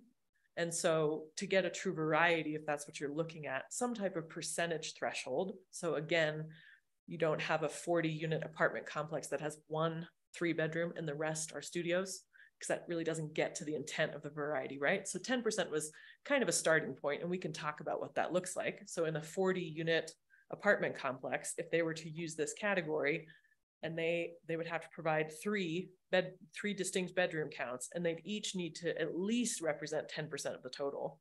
So 4 units of studio, 4 units of 1-bedroom, 4 units of 2-bedroom would meet that standard. If that seems like sufficient diversity in that building, so you would have at least 12 units there, and the rest could be all studios per se. So staff isn't necessarily tied to that threshold, but more of an example and a starting point.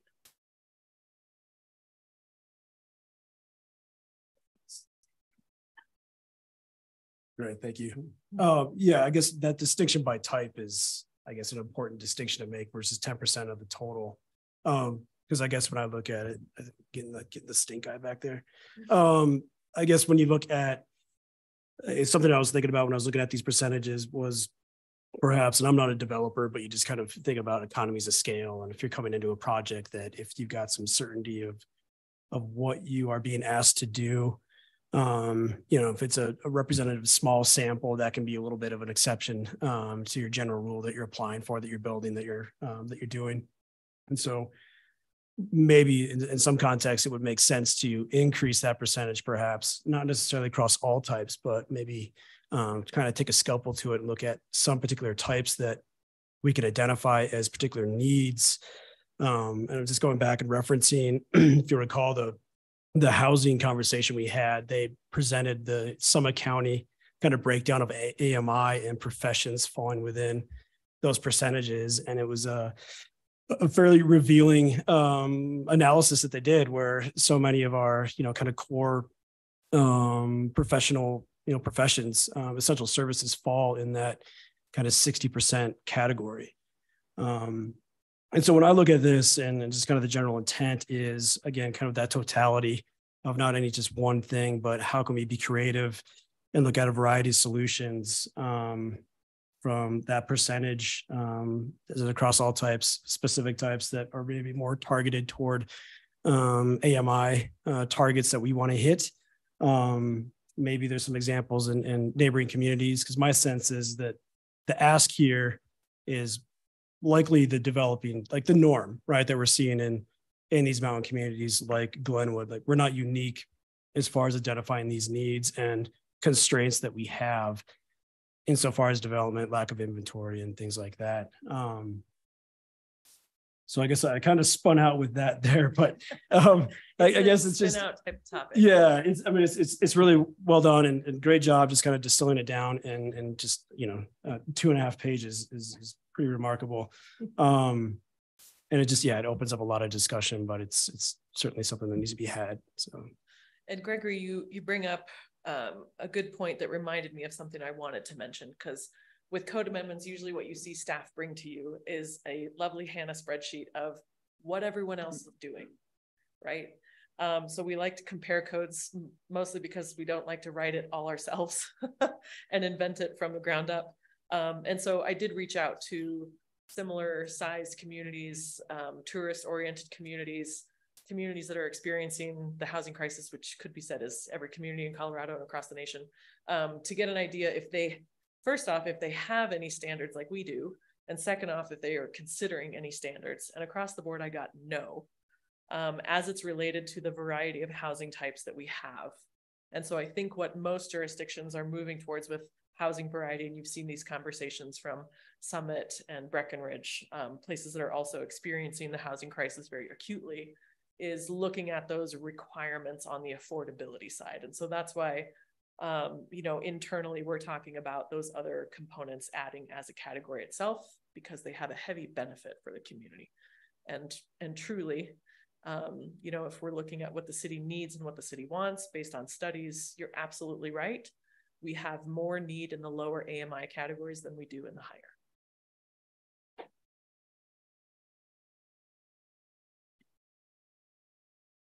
John, please.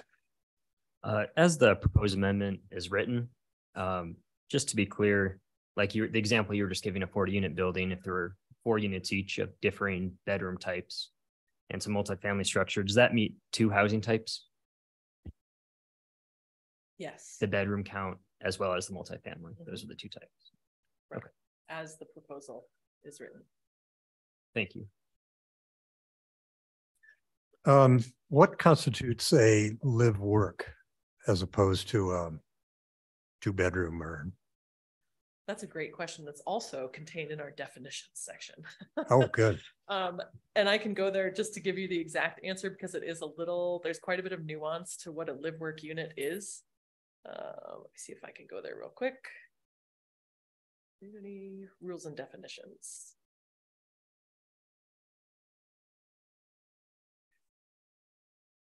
Because it has specific requirements for where the residential unit is versus where the work unit is.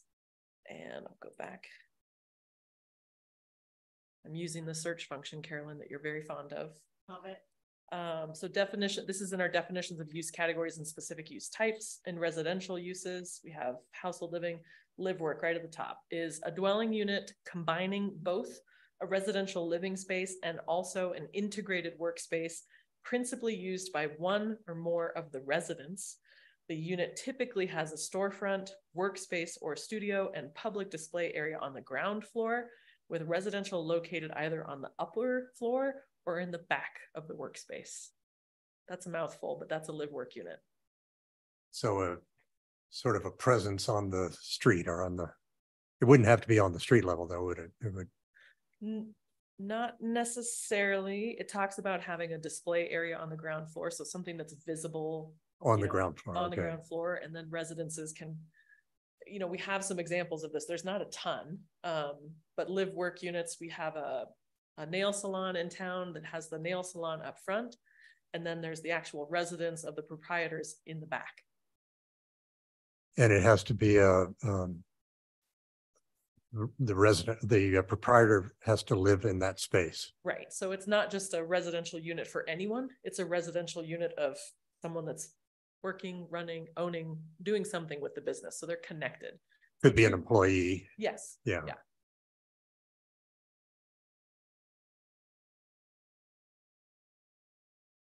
Okay. Well, Carolyn. Please. Do we restrict live work units by zone district? We do, yes. And but if it's on the second floor, it cannot be a live work unit per your definition. Because it says ground floor. Of course, you're grilling me on the one topic that we don't apply very often. If I have to think about my answers a little bit more thoroughly. I'm going to our use table. I don't think that's the case, because you could have a 2-story like mixed use commercial building where there is access for people to walk by and engage with the business, which I think is the intent there. So a public space, not necessarily ground floor, but a public accessible. Right.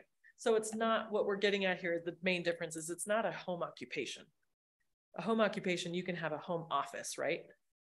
In your house that you sell things on Etsy, let's say. Right. But you don't engage with the public. The public's not coming into your space. That's not a true live work unit, even though you are living and working in the unit. The live work unit, as we defined and added to our code, is really meant to provide living space adjacent to, in conjunction with that working space that has an engaging public aspect to it. So a live work unit could it be considered a housing type? Is it considered a housing type? It's not a townhouse or? It's a different type, yes. As we've applied it, it is completely separate housing type to itself. It's not currently in that list of categories. So it'd be something to think about of how it functions and whether you think that that should apply here as far as variety of housing. So probably, I mean, and I haven't memorized the code. So live work units would probably be allowed in like a high density residential or in a mixed use zone district. Yes, it wouldn't be in our lower density residential because Right. it wouldn't, in our lower density residential zone districts, we restrict commercial activity more. Yeah. So the further you go up in our zoning table, when you get into M2, which is mixed use, commercial zoning districts, those are more flexible on the types of uses they allow. And so really a live work unit is directed at those types of zones. And when George was speaking about the number of bedrooms, like the bedroom count qualifying as different housing types, I'm a little confused on that. So if you have a studio, a 1 bedroom and some 3 bedrooms, that's not 3 housing types. No, so in the proposal that we included, and this was just an idea that you could include bedroom type as a category. That would be allowing a lot of flexibility on the developer side, right? That they would be able to choose that as a category. But so it's combining them all together that you'd have to provide 3, and each of the 3 would need to represent 10% of the total to get at that true variety. So to get at one of their housing types. One category. Okay, yes. so one. Okay, I think I understand that now. And just because I have it up, oh, it's gone now, but I can verbally tell you. So a dwelling, live work dwelling is only allowed starting in our residential transitional zone district, as you can see with this P right here. And you can see that it's blank for all the zone districts below, which those are our lower density residential zones. So single family neighborhoods or slightly, duplex, triplex neighborhoods. You're not, a live work unit is not an allowed housing type. Okay, but if we so decide a live work unit in the permitted zone districts could be one of the variety of unit types. It could be a category, but what you just brought up is another layer of the zoning onion. Yeah. It could only apply if the project is in these zone districts. Understood. Which when we're talking about some of the higher unit residential projects, we don't have high unit residential projects proposed in the rural residential low density, residential medium density, because we have restrictions there for how many units you can have. These large projects are locating in usually from our mixed use 1 and 2 up through commercial. RH is a residential high density though, right? It is high density, but it still has restrictions on commercial. Okay. So we still haven't gotten quite to the full flexibility of commercial and, to the mixed use component of the code. Okay, clear as mud, thanks. Yeah, Carolyn, after tonight, we're all gonna know the code front and back. And Hannah, correct me if I'm wrong, but I'm thinking if Commission pursues affordability as a housing type, that it would look similar in the code as to the unit types. There would be kind of a menu of different affordability strategies. And I think we'd want to be very aggressive. If the development is going to get relief, I mean, put it that way, it is relief from some of this more burdensome requirements. We need to be talking about 100% resident occupancy, 80% pegged to AMI, like very, very high numbers. Yes, very good point. And so as you look at the suite of options that staff proposed, obviously we don't have that affordability into our proposal yet. So I really want to get your feel. Are those categories you want to include? And then to Richard's point, to what level, right? So this would be allowing flexibility. So talk about, we're offering something, what's the benefit that we get back? And talking about making that fairly aggressive.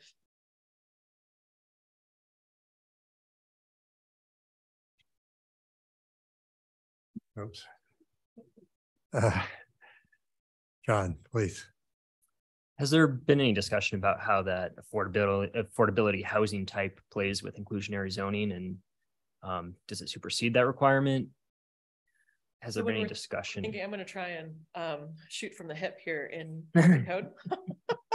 So let's all do it together, really get our code brains on. So you've got inclusionary zoning. Inclusionary zoning requires 20% of the units for any project that's over 10 units. So it can be a small project and you're still required to contribute. So that's got a 20% threshold. This housing variety component, if they're truly going to use affordability as a category, would be above and beyond what inclusionary zoning requires, because we've already got that. We're getting that no matter what, And no matter the size. Voluntary. And voluntary. So many layers. Yeah. So in my mind, and Richard, jump in here if I get this wrong, the inclusionary zoning is our base that we're going to apply to anything over 10. And then this, when you get into larger parcels, or if we decide to do it based on unit base, let's say we're throwing out 50, a 50 unit project, 20% of it, if it's rental, needs to be deed restricted. And they would then need to provide, let's say, 2 housing types. One is multifamily. Wrong finger there. My No offense taken. One is multifamily, and then possibly another category is that 80% of their units are resident occupied. So then you're going above and beyond. So I would say if we're thinking about changing this code, it would be adding on to the requirements and getting more of that affordability than our inclusionary zoning is currently at. Fingers aside. Thank you. Carolyn. So if affordability is a housing type and we're requiring 3 housing types, affordability could be one, and then they'd still have to have like apartments and townhouses or duplexes and, you know, actual real housing types. Cause I just, affordability is just not in my mind a housing type. But it's a financial type. It is. And I do have faith in our design standards that, you know, it probably wouldn't look all that bad. I'm glad you got there. I wrote myself a note. This is almost an apology. What I heard from you is risky for design, but these projects, no matter what the unit type is subject to our design standards, which are fairly thorough. And so, you know, whether it's an affordable unit or whether it's a townhouse or whether it's a single family home, we have standards that are going to apply across the board. So we don't let things get too ugly, or and that's truly what this standard is aimed at, right? One of the standards that we apply to make things not monochromatic or bright white or snout houses with garages that are out, you know, from, I think that was a 70s thing. Planners hate snout houses. So the same design concepts that we apply to any other project would apply to those units as well. Right. So at first, I think I was overly concerned because I thought if it was designated affordable, then they would be sort of waived from the variety of housing types, but that's not the case. It doesn't have to be the case. Right. Okay. Okay, that helps. Thanks.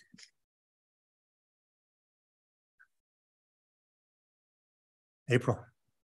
And forgive me if I'm like missing something in the code, but in terms of, not just in terms of aesthetic standards, right, but in terms of design standards as they relate to how sustainable an affordable housing complex might be, like how the building is made. So it's not necessarily falling apart and cheaper to build, but like sustainable in terms of materials and being able to withstand many people living there of all different backgrounds. And we do have some language in the code that is directed at durability of materials. So staff reviews the types of building materials that's being proposed. So there's a design criteria for the aesthetic, but then there's also a durability component. And there are some building materials that we don't allow. And so if a project comes in and we review it and we see that they're providing, I'm forgetting the exact name of it, but it's a off-brand of stucco. EFS. Thank you, EFS. EFS is currently prohibited in our code as a building type. And whether you like EFS or not. So we do have some code language that would apply. I would say our sustainability aspects are growing as we start looking at some of those technological advancements in building design. And additionally, the adopted building codes, which are separate from 070, there's the building code, the energy efficiency code, all of which I think we had just adopted 21. So they've been really ratcheting those up in terms of actual energy use of especially multifamily buildings. Excellent point. Another code on top of this one that our building official does all the reviews for to make sure that they're meeting 2021 standards, which we just adopted last year. Thanks. Gregory. I guess kind of moving over to the, I guess the recognition of the lack of inventory for these parcels, if we're talking parcels, and the staff recommendation to review if that is still something that's appropriate for this conversation as we look at contextualizing this, and perhaps amending things and looking at the per unit basis. I guess it's kind of, what are your thoughts on that distinction and perhaps looking at it by unit versus parcel size, maybe from what you've seen elsewhere? Questions. I would say, you know, if you guys make recommendations tonight that you want to move to that type of threshold, staff would certainly put in some work in between now and going to council to kind of vet those levels based on the building permits that we've received, reviewing our history and what we kind of get and what is perceived as like a larger project, because that can be very subjective. So I'd want to get at least some base feelings from you guys on, you know, how big does a project need to be to start incorporating variety? And we can start talking about real examples if you want, of buildings that you think are too big and too, what was the word in code? You know, it all looks the same. So I'm not sure that I have a full answer for you today, but we can throw around some ideas and then staff could do a little bit more background on it to come up with a recommendation when we get to city council in addition to your recommendation, if it's different. Oh, I avoided your question expertly.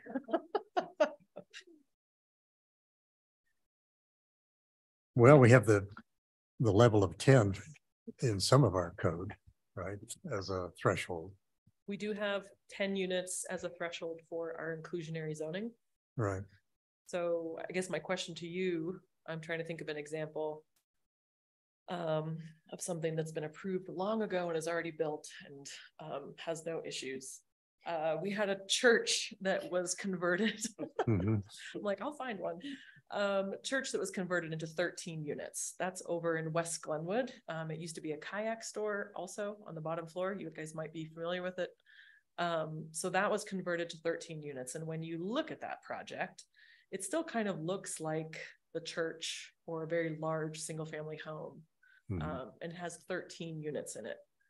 Making a 13 unit project provide diversity in housing type, I think might be on the end, if we're going to get to me making a recommendation, that might be too small and getting into the cost prohibitive, where those small infill projects, which we also encourage in our new comprehensive plan, would be overly burdened.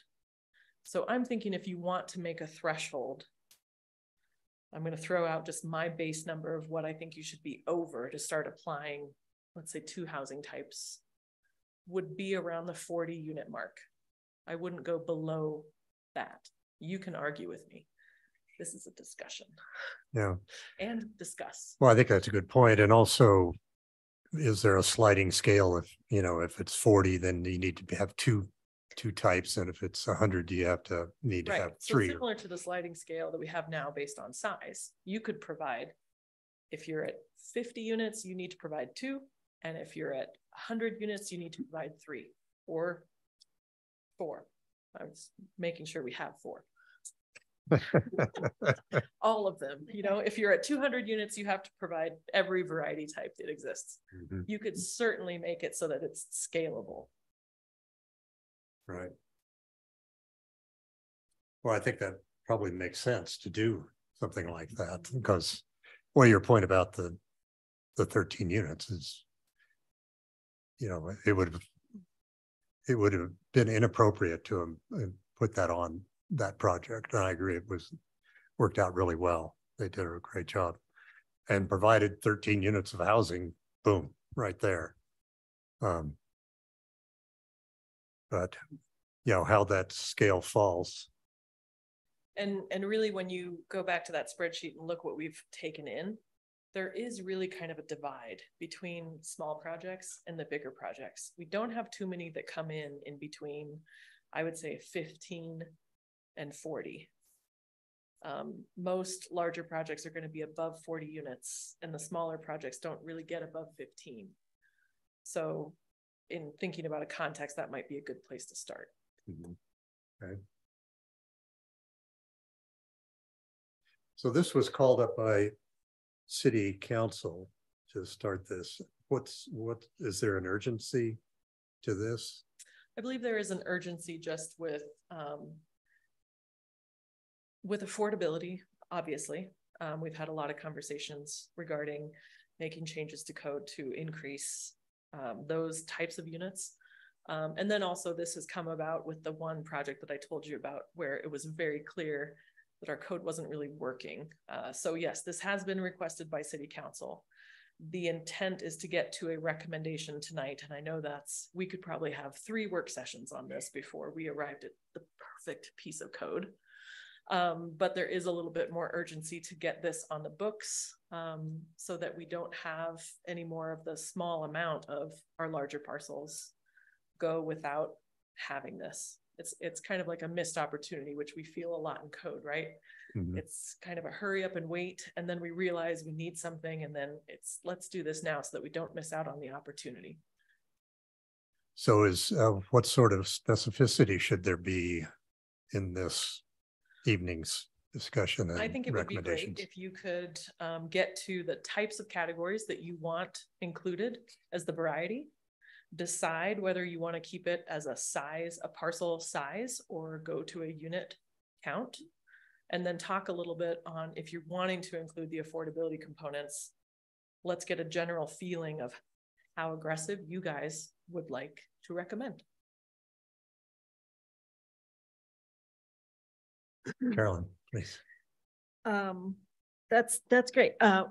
I do think that church that we approved out there a few years ago is a solution to a housing need. I think we might want to actually exempt building reuse because we're trying to incentivize people to not tear down buildings and put them in the landfill. So we might even want to introduce another way of exempting existing buildings that are being remodeled, because how would you make it all townhouses? You'd have to scrape the building, which isn't necessarily what the community has directed us to do.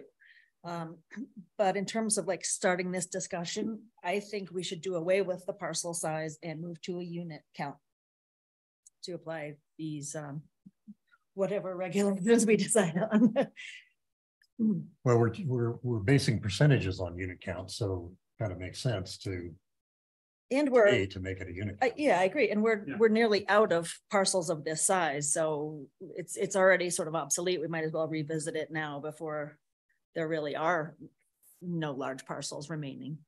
And, a 3-acre parcel is fairly sizable. I think at that level, under 3 acres, we should be seeing different unit types. The larger projects we've seen, Bell Rippey and the Canyons, and what are the parcel sizes on those? One moment. Professor's website. I need to get my spreadsheet, which is in this computer and not that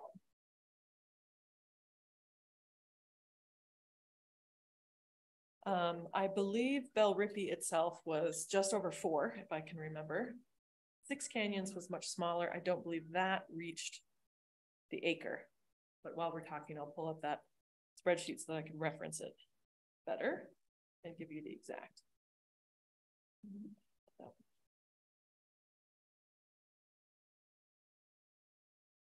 Another example of something that's been approved and is currently being built is Mountain View Flats, which came through you guys and City Council. That's a 40 unit building that's going up behind Discount Tire area.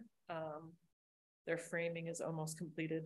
They are on just under an acre. So that's 40 units, roughly 40 units on an acre. They were not subject to the variety type either.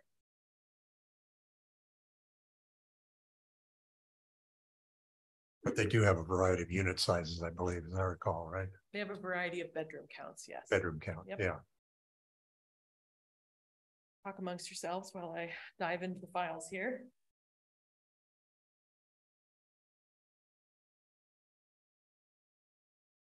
So thinking about that on a 40 unit on an acre.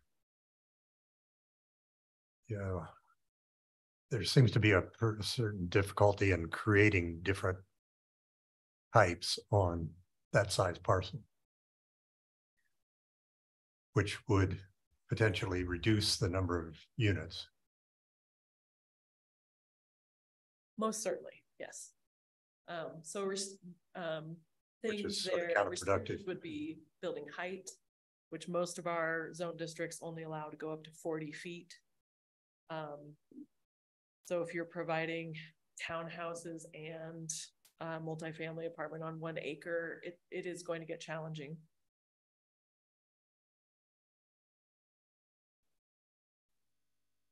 Which is sort of counterproductive to creating housing to meet the housing need. Right? Yeah. It'd be safe to assume that a single family or duplex also has a ground level entrance similar to a townhouse. So basically the only units that could be not on ground level for rent are apartments, because condos are for sale, right? Mm-hmm. So in this housing variety type, though, a condo would meet that multifamily aspect. Good. You're confused, I'm confused. So our current standards that have apartments and multifamily, it's not differentiated between rental and for sale. So we don't identify townhomes versus condominiums. It's just apartments and townhomes. We're talking about the structure of a home. But you're right, single family and duplex is going to be low. You could have a duplex that is 2 stories. Right, but is a duplex's entrance allowed to be on the top floor? Probably doesn't say no. I don't know how you get into it. Well, you put apartments underneath. Fascinating. I'm gonna need to go to the definition section. Entrances is something that we have a lot of code on. I'm like looking back at Watkins. So condominium is not one of the housing types on the list because it only differentiates how you obtain it. Right. It's not differentiating between rent and for sale. And condominiums is a for sale product, meaning it's subdivided for individual ownership. That's the main distinction of condominiums. So you can have an apartment building that's condominiums, and each apartment is owned by a single owner. Or townhouses similarly. Yes. Right. Okay. Yes. So we only have one unit type that is basically not a ground level per what my assumed definition. Yes. Yeah. Fair assessment. Maybe we need to make a new housing type. You really want to do some work tonight. So I have that spreadsheet up. So what were the types that you wanted to know? Acre parcels? 16? Oh, just some of the larger projects we've had. So 6 Canyons, which was formerly Oasis Creek Apartments over off of Highway 6.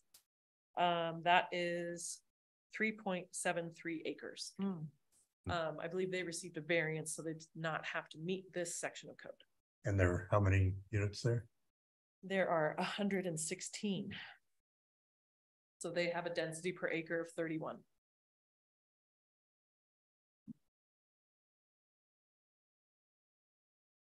And you said the Bell Rippey was what, 102 or something? Bell Rippey is 100 units on 5.5 acres.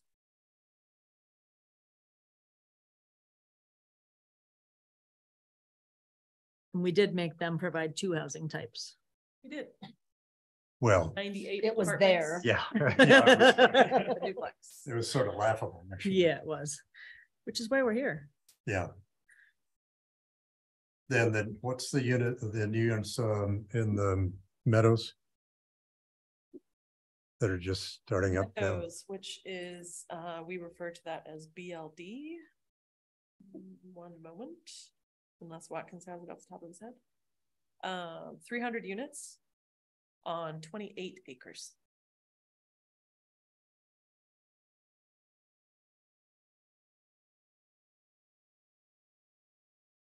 And they weren't subject to that because they're in the Meadows annexation agreement documents. So it works a little differently. Subject to what? The Meadows annexation documents. They have, the Meadows has its own zoning code basically written into the annexation agreement that was adopted in 2002, similar to the sign plan that you saw earlier. Which required what? They That have does not- densities assigned to specific tracts and types for sale and for rent, basically determined within those documents. And they were providing an area for daycare and some other amenities, right? The BLD project at Meadows did get approved with a daycare facility component to it, yes. And that was it in terms of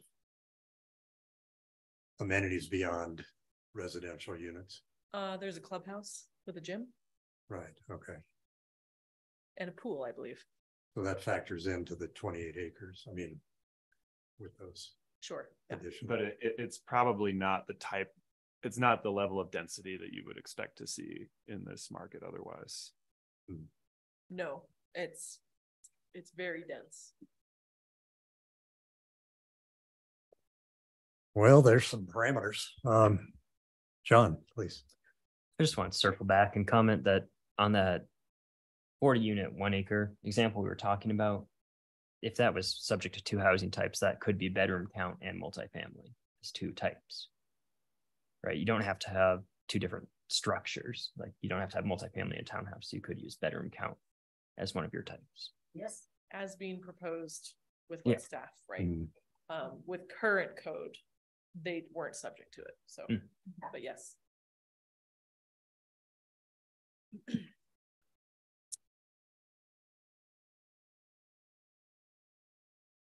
I know this is a lot to digest and make a recommendation on. So please do let me know how I can help guide you. If we want to tackle it by topic, I know Carolyn just threw out, let's consider changing it to a unit. We could take the temperature of how you feel on that one and then move on to one of many others. If we want to get out of here by midnight, you know, just Right. a suggestion. I might be able to do that. Is that a There you good go. idea? Everybody's on. Okay, whoops, I gotta scroll down somehow there. Okay, I agree with going with the unit count instead of the size of the acre and the size of the property. I think that's the Yep. smart way to go. Yeah. Who else? I concur. Okay. Yeah. It's done. all right. Sounds like we're in, looks like a majority of agreement to change the threshold to a unit count base. Yes, I like Hannah's threshold of 40. agreed. Agree. And so with 40 units, are we looking at 2 types? The threat of midnight really. Good job. Anna. Would it include affordability, or do we still have to get to that point? We're gonna make that a type. I guess that's a good question. Maybe we can mix the two. So I've got, Yeah. we're going to change to a unit count base. There's an idea of 40 as a threshold. We can further talk about that. How is the temperature of adding affordability components to the unit types? How are we gonna define affordability again? There's a variety of ways we can do that, but some of the suggestions are a certain percentage of AMI, area median income. So let's take an example of 80% of the units are 100% AMI or below, priced to 100% AMI or below. or you could lower that. I know we're dealing with a lot of percentages, or 100% of the units are resident occupied. That's a little less on the affordability side, but it speaks to housing the people that work in Glenwood, which has been a large topic of conversation. Richard, you had thrown out. So I actually think we might want to have require two or three of the affordability strategies. So I would say like 100% residency occupied is kind of a no-brainer because we don't need more short-term rentals. Or absentee homeowners. Right. Yeah, second homes would also fall into that. And then I think you have the community inclusionary housing level up pretty high, over 70%, maybe 80%. I mean, I think we are seeing some of these developers come in sniffing around, looking at numbers like that, up to 100%. So, and that would be, you know, basically a deed restriction with the city that caps rents or caps the resale price.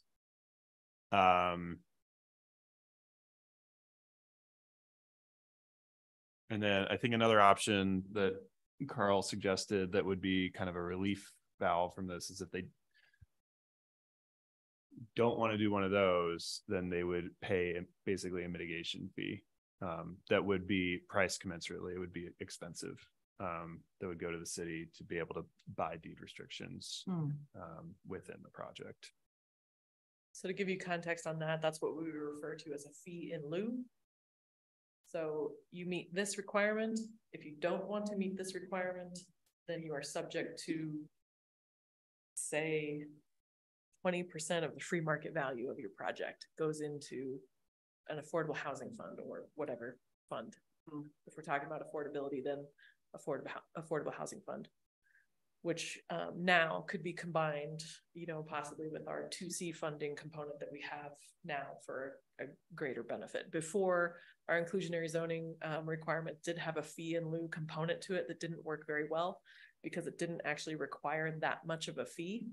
And so developers chose that as a mechanism, and then the city had very little funds to then actually do something about affordable housing.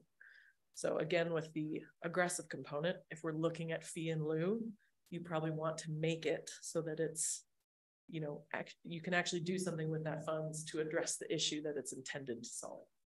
So if some developer wanted to create luxury housing and he's never going to do the affordability thing, but wouldn't he just pick the other housing types then, as opposed to paying to not use the affordability housing type? Like, why would we have it if you can pay your way out of it? Because can he then count it as he's using it, even though he's paying a fee in lieu? Yes, it would. it would allow a more luxury product to be delivered, and if it worked out for the developer, they could pay the fee, and the city would go right back in and buy units down at the city's option. You know, at the city's option, they can choose which units. Buy those units down to an affordable level. Right. By using the affordability housing type. My good friend Watkins just brought up a point that if that were the case and they're buying their way out of the housing variety, inclusionary zoning is still going to apply. Yes, good. Yeah. So luxury townhomes with maybe one or two in there, depending on how large the project is, that will be an affordable product. Okay. So buying their way out of this section of code, not the whole code. And am I understanding it correctly that when you get to a certain percentage of inclusionary housing, the tax credits available to the developer at that point become kind of a sweetener for developing affordable housing? And they're pegged to a much lower AMI if we're talking about LIHTC. I don't know about. Yeah, so low income housing. I mean, that's the one that we see a lot more. Yeah, they're very competitive to get.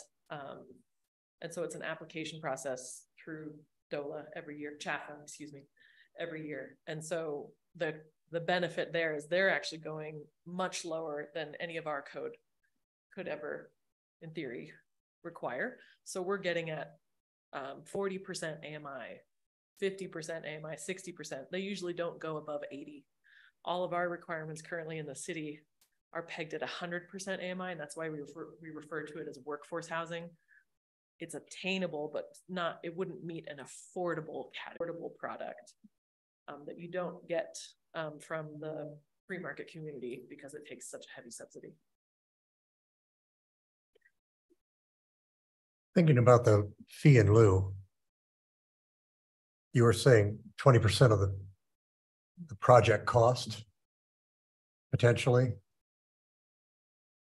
Yeah, what I'm getting at, I was wondering if it makes sense to make that fee in lieu targeted to the providing or allowing the city to provide an affordable unit at the current, cost of construction or development or whatever. What I'm trying to say is, and that would allow the developer, if he wanted to do a luxury thing, to build the luxury product and still provide funds to the city to build or provide housing for somebody else. I mean, Where else?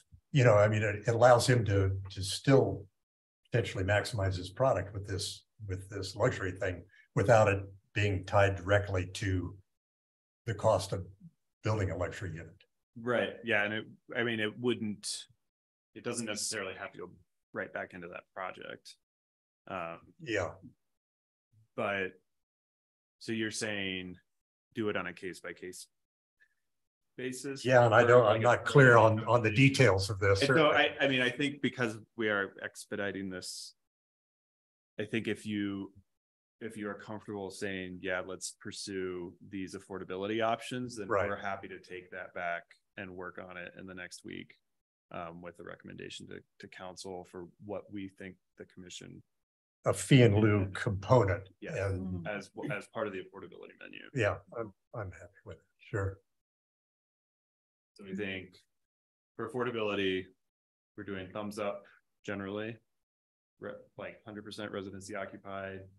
I'd say 80% AMI. I think we've got a lot of 100% AMIs in the charts that Hannah's been bringing us. There's a major shortage of lower income housing, and should we, you can certainly look at, we're saying aggressive if you want to go that way. You could be aggressive on the percentage of units that have to be whatever affordable, or you could be more aggressive on, let's say 30% of the units have to be 80% AMI. As you're getting in those lower AMI categories, that has real economic impacts for a project. So you'd want to kind of flex on either side, right? It's a teeter-totter. Which do you want to be more aggressive on? If you want to be more aggressive to get the most affordable units, then you want to bring that AMI level down.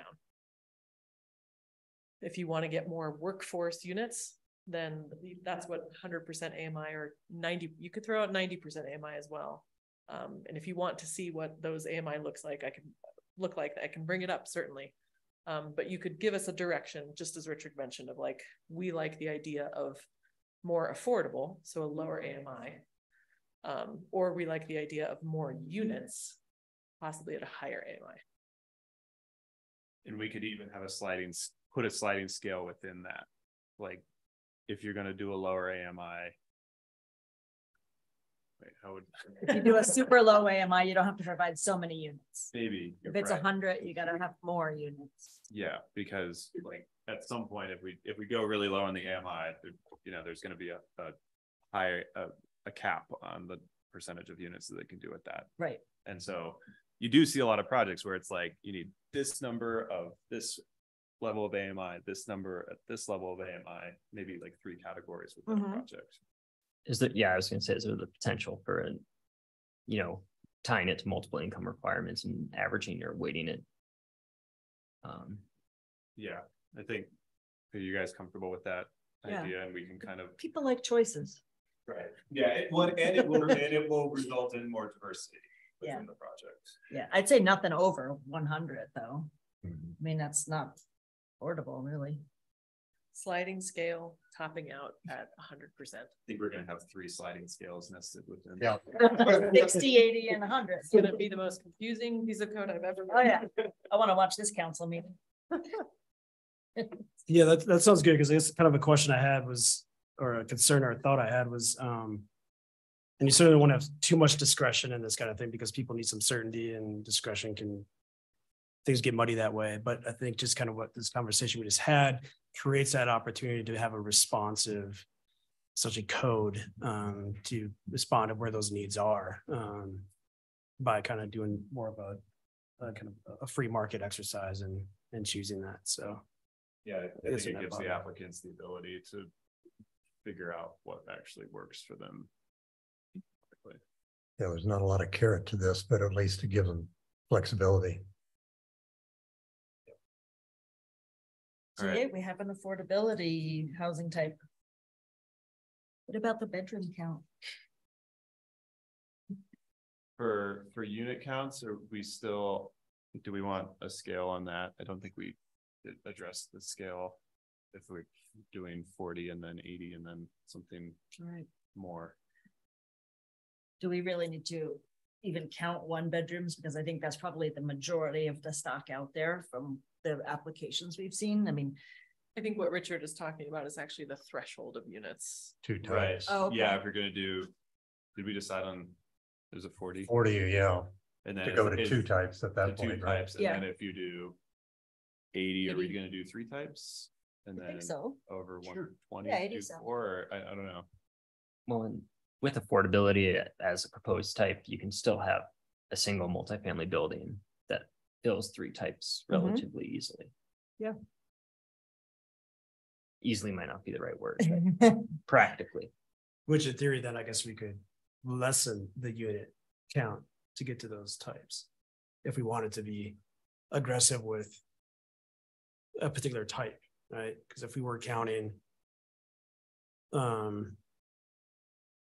because bedroom count could be a type, affordability could be a type, and then And we'll certainly look at the bedroom count aspect, because in creating this suite of options, what we don't want to create is like a low, like super low hanging fruit where an 80 unit project comes in and they can provide something that doesn't really meet your intent. So we'll take a second look at that 3-bedroom option, because really when staff was throwing that out, we weren't quite yet thinking about the affordability aspect.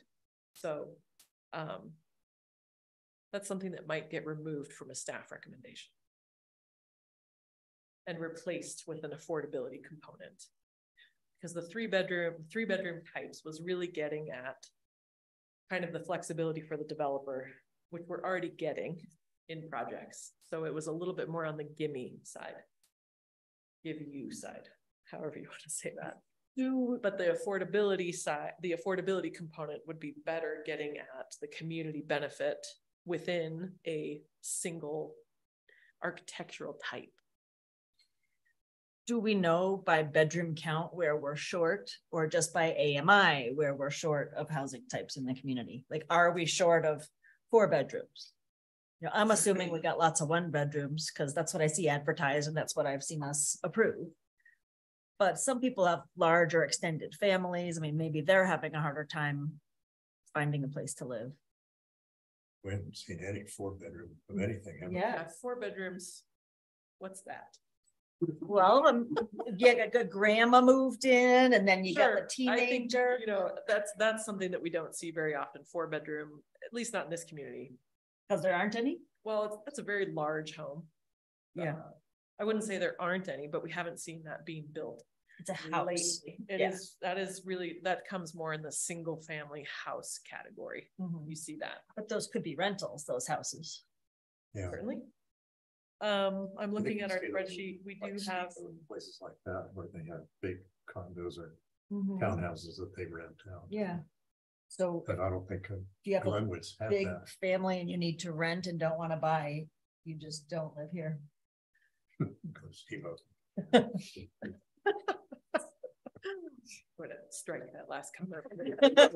It's nice. You know, I think there is a perception in the community that we have a lot of like 1-bedroom and studios, and that's all that's being built. That's not what my spreadsheet shows.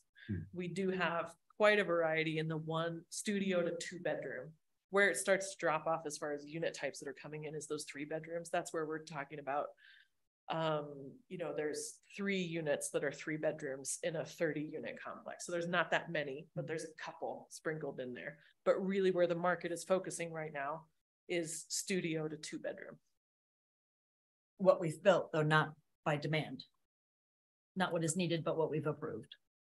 What has gone through the process and gotten approved. Okay, sure. I'm sure a developer would say that they do their research and that's what the demand is, but I'm not a developer, so. Right. Well, is bedroom count too confusing? Do we need it?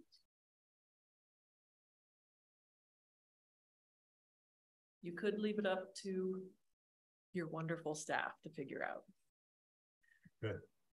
I feel like that's an area that I think a developer is going to be, pretty responsive to whatever the needs of the community are. They're not going to build something that people aren't going to be able to live in, or that demand will be there. So I'm comfortable having that conversation exist between planning department and any developer. I'm okay with. We could keep it in as an option that we discuss with city council for consideration.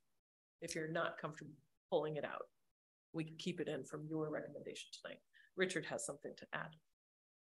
Yeah, I would suggest that. And I think maybe we could do more research on it and see if there is some market. I know that at least one development that did do a pretty thorough market survey, and we might be able to call them, ask if they have that information.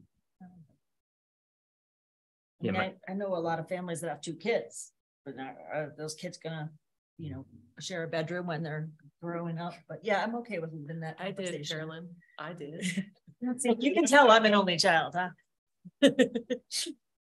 Yeah. All right. I think there's non-legal opinion, but I think there is value in having that diversity in there for the reasons that you've cited. But we don't need to necessarily be prescriptive of what those bedroom types ought to be, right? Just generally that they need to consider different bedroom types, not any specific bedroom type, correct? Provide a variety. Yeah. Okay. Right. Yeah. And I mean, maybe as based on percentages. Sorry, I was just gonna say, like Hannah was saying, that affordability sort of addresses part of that diversity that that the intent was. Maybe that bedroom count isn't available to the lower threshold developments, the lower unit count developments. That would encourage the affordability route versus the bedroom count route. Maybe a different set of types for the lower threshold than the higher threshold. That's an interesting thought. I think that might start getting really complicated. Drafting. Thanks. Exercise. Yeah. I don't know if we. I mean, if we could do it. It's just gonna start getting harder to explain. What do you think? Yeah, you don't want a super large onion. Manageable onion with like 8 layers. Well, it seems like if we have a fee in lieu, that's like the get out of jail card in whatever category they could be, right? So if there's something that they don't want to subscribe to, they can plug in they can essentially pay for that type not being there, right? Is that mitigation factor? The fee in lieu would remove them from providing the different categories if we include that. So what other considerations from your guidance? I think we have covered the thresholds with the types and some affordability. I guess the last question on a recommendation, what do you guys think about applying this to mixed use developments as well as residential? And they might look a little different, right? So that might be a category where we add the layer, because mixed use doesn't have any right now and residential has the category. So they're different as they stand. But we could provide a recommendation that council look at applying some of the categories in a mixed use project. And the reason why they're different, and I included this in the staff report, providing variety of type. When you have a mixed use project, there's already kind of a variety of what's going on there, right? So you have commercial uses and residential as well. So there's variety in architecture, there's a variety of uses. And I believe that's why this hasn't been a component that's existed. But when we are looking at possibly a larger mixed use project that's coming in at the 100 unit or 80 unit, as we've discussed, there might, that might warrant looking at these affordability measures. So I guess there, I would want to see a recommendation from you guys. Should that be explored as an option to include in our mixed use projects as well? I have a question about mixed use. Say I've got a 2-acre parcel and I want to really build housing. Can I just put like a convenience store in the corner and then boom, it's mixed use? Does it have to be like 50-50 housing plus commercial? No, so our mixed use zoning is really just stating you can do both, because our housing zoning districts don't allow for much commercial, right? It limits it. So somebody could sneak through the back door, build a giant housing unit with none of these tempering devices just by putting in a rinky-dink little, comic store or something that's superfluous. Well, I wouldn't call it sneaking through, because they have an entire section of code that they have to abide by as well, with actually more, I would say, cumbersome or expanded design requirements for a mixed use project that residential doesn't have. So I don't think that would be the case. Yeah. Okay. Mixed use though is in terms of like thinking about the comprehensive plan is going to do a lot of things that we would want. It's going to provide housing on a second or a third floor and retail on the first floor. Lots of alternatives for people. I believe it should. What you're suggesting, that we should apply those. Right, but then we have preempted ourselves from townhouses, single family and duplexes because they have to be on the ground floor. I wouldn't say you've preempted. You could have a front facing apartment complex that on the backside has townhomes that go the entire height of that building. Okay. And then you've got two. It would all be attached in the same building, but you provided two types right there. Okay, good point. The other thing is with most mixed use development, the mixed part is almost a type in itself, right? The commercial aspect. So you think at a 80, the threshold of 80, we talked about 3 types, then you would only need 2. Other than the commercial. I think that makes sense. At 40, you would need 1, and at 80, you would need 2. So Okay. Because you're accounting for commercial as a type. Being a type. Being a variety of use and architectural on the site already. I'll buy that. Am I seeing some? It is something that is not as economically attractive as residential, and it's something that I think the comp plan wants to incentivize. I think that's what Commissioner Hodden is proposing. Well, yeah, I think in my mind, there's no question that if you have a mixed use with that many residences in it, that these standards at some level should apply. Sure. General census. Yes. I'm good with the 40 with 1 and the 80 with 2 housing types or unit types. Or allowing the commercial being a type. Yep. Yeah. If you want to call commercial a type where in the zone districts it's allowed, then it matches with the non-resident or with the residential zone districts. So it'll be 2, 3, and 4, but commercial is one of them. I think I'm getting the general feeling on that one. Yeah. We'll figure out. Looks a little bit different to account for that mixed use that we do want to encourage in the city. So I guess kind of related to that, but going back to live work, is there a demand for live work scenarios, situations where in our community for that type of structure? And I just think about that as far as like a mixed use potential, and if there's an opportunity for us, then do we need to open up essentially qualifying areas to plug live work options into developments, if that would make sense in that context? it could be a housing type that we would add, and then of course have to add more zone districts where it's allowed. Well, so live work units are allowed, that what we viewed before from residential transitional up. Speaking to demand, I don't know about demand. I can tell you what we've received as far as projects that include that, and not very many. And from a business owner, I guess I would ask you, you know, is there a benefit to you in running a business that you include a residential component there for an employee or something of that nature? It was really a live work unit is aimed at providing a more flexibility for the commercial side to also include the residential component, just like our residential zone districts limit commercial. Some of our commercial zones limited residential opportunities and how it could look. Okay, so I guess something I would suggest then is that we look at kind of freeing up any restrictions or limitations, not any, but common sense application of live work scenarios. And I'm just kind of talking about, you know, my other gig, the other hat I wear, and you know, having a bunkhouse on top of my boathouse would be awesome. You can do it. And have an employee out. There's a new tattoo artist and there's no place to rent. So if you had a shop that had a little unit in the back, you could actually hire someone to work there.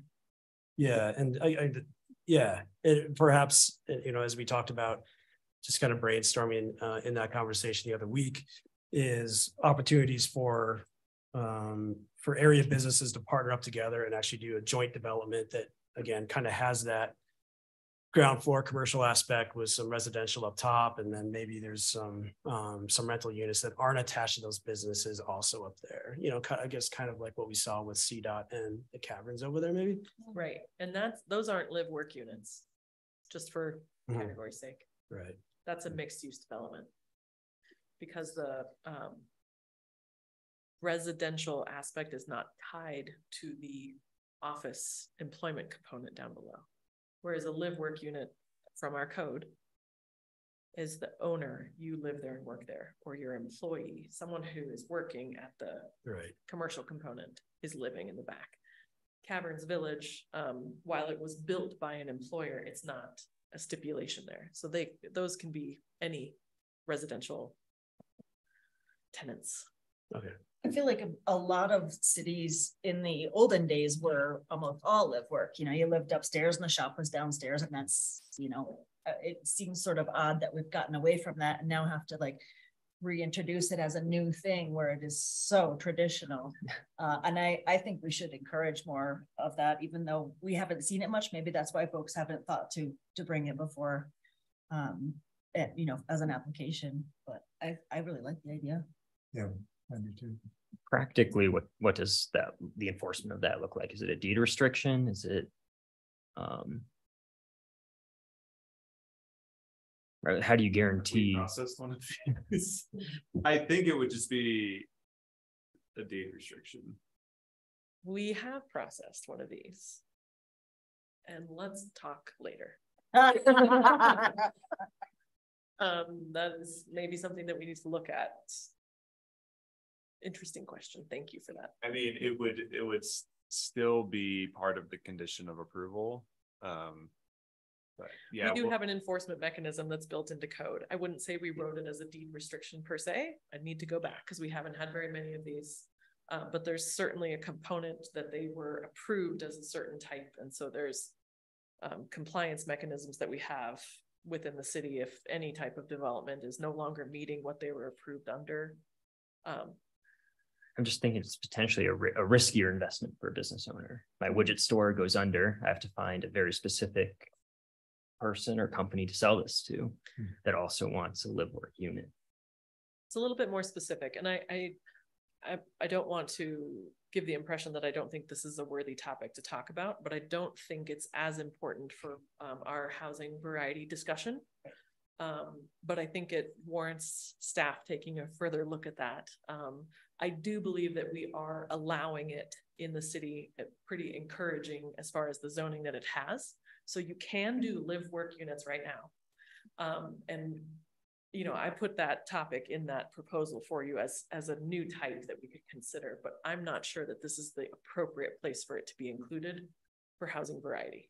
because it is pretty widely accepted. And maybe the projects will start rolling in. So you're saying to exclude that as a housing? I'm saying it might not be the most appropriate housing variety type to include here. In a mixed use development. Oh, in mixed use. Well, there's not. Right, it's what you want to see, because the type itself, when you look at that, of how it walks and talks, it's probably not as enticing to a business as we might think here. So I'm gonna table that topic. I will look into it further in between now and city council so that I'm better informed on how that actually looks and works, and make a recommendation if we need to include it as a type. So we should address what all the different types are as we see them to council. I think we already have we done that? Yeah, we kind of discussed, unless there's a type that's listed in the current code or proposal that you absolutely think should be kicked out. We talked about these types that are there, and then the affordability component, which would be adding some new types.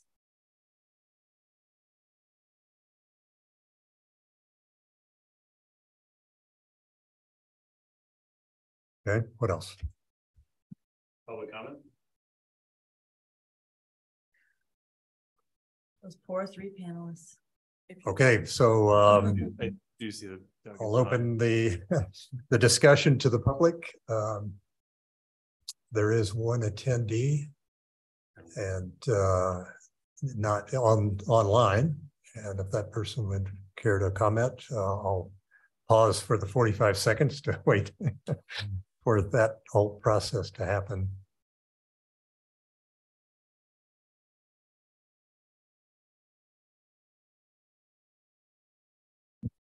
And anyone online that would like to speak, Doug Pratt, if you want, now would be your time to add any comment to this, if you so choose. We do have a hand raised. So please. Mute Doug. Go ahead, Doug. Hi, this is Doug Pratt. Thanks for hosting this. 1 second. We go need to ahead. adjust the volume. Can you try that again? Hi, can you hear? This is Doug Pratt. Not quite. It's not coming through these speakers.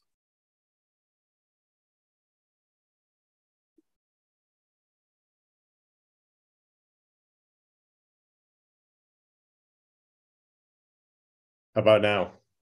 No, still not. Not yet, Doug. Give us 1 second.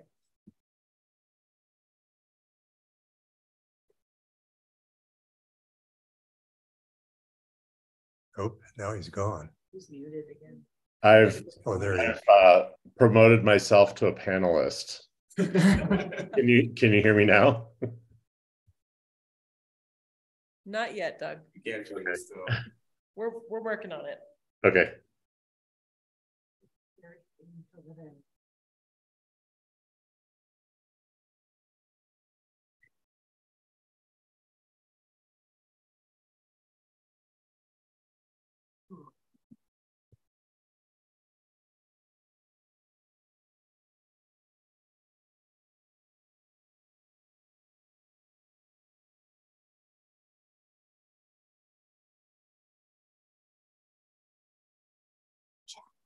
Yeah.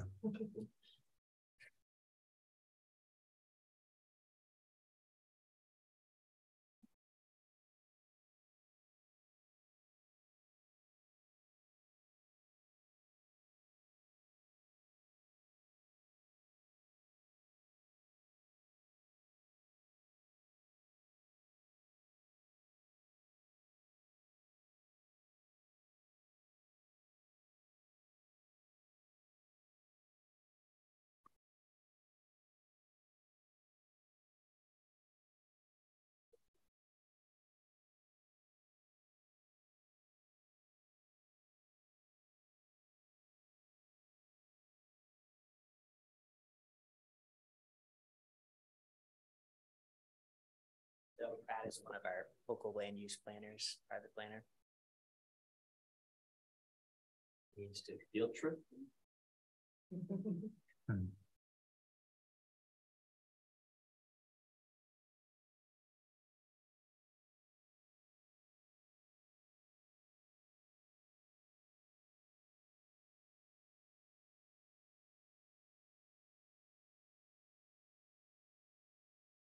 speakers that we can?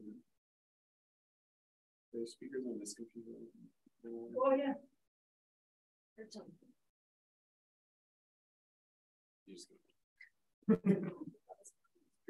Done it before. Yeah. I think I've got this. Well, that used to be the whole workaround for like a year. Just call on the phone. We just have the speakerphone sitting right there.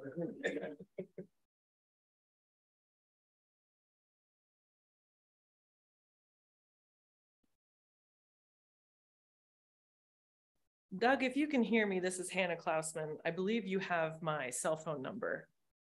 If you could call that now, I will put you on speakerphone. Okay.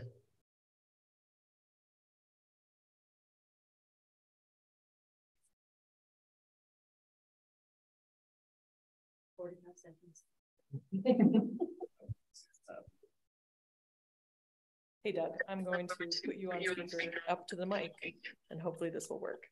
Great, thanks.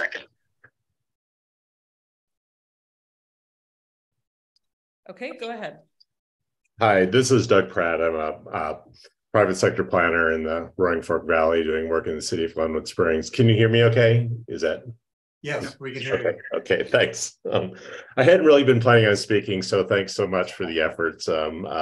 But I did want to say that I really do support some of your discussion tonight, especially related to the opportunity if you're looking for diversity of unit types to include, you know, things like bedroom counts and I'm a little bit unclear, and you don't have to explain it to me right now, just about how some of the affordability aspects of the discussion that you've had tonight vary from your inclusionary housing. So again, I'll keep following. You don't need to answer that, but I would like to just become more clear on how the two aspects, inclusionary housing and affordability in the variety of unit types relate to each other.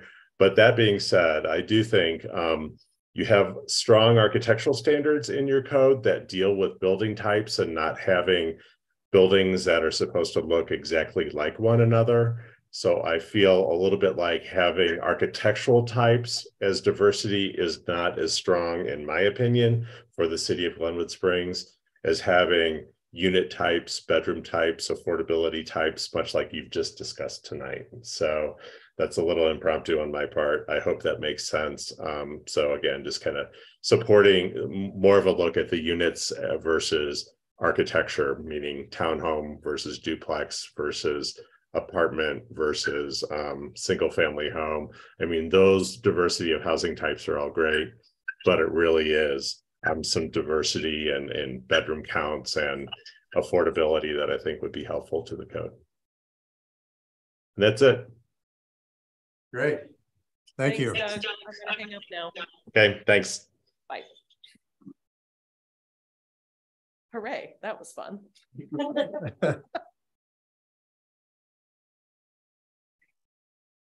Okay, so this is an action item, right? Was that a recommendation?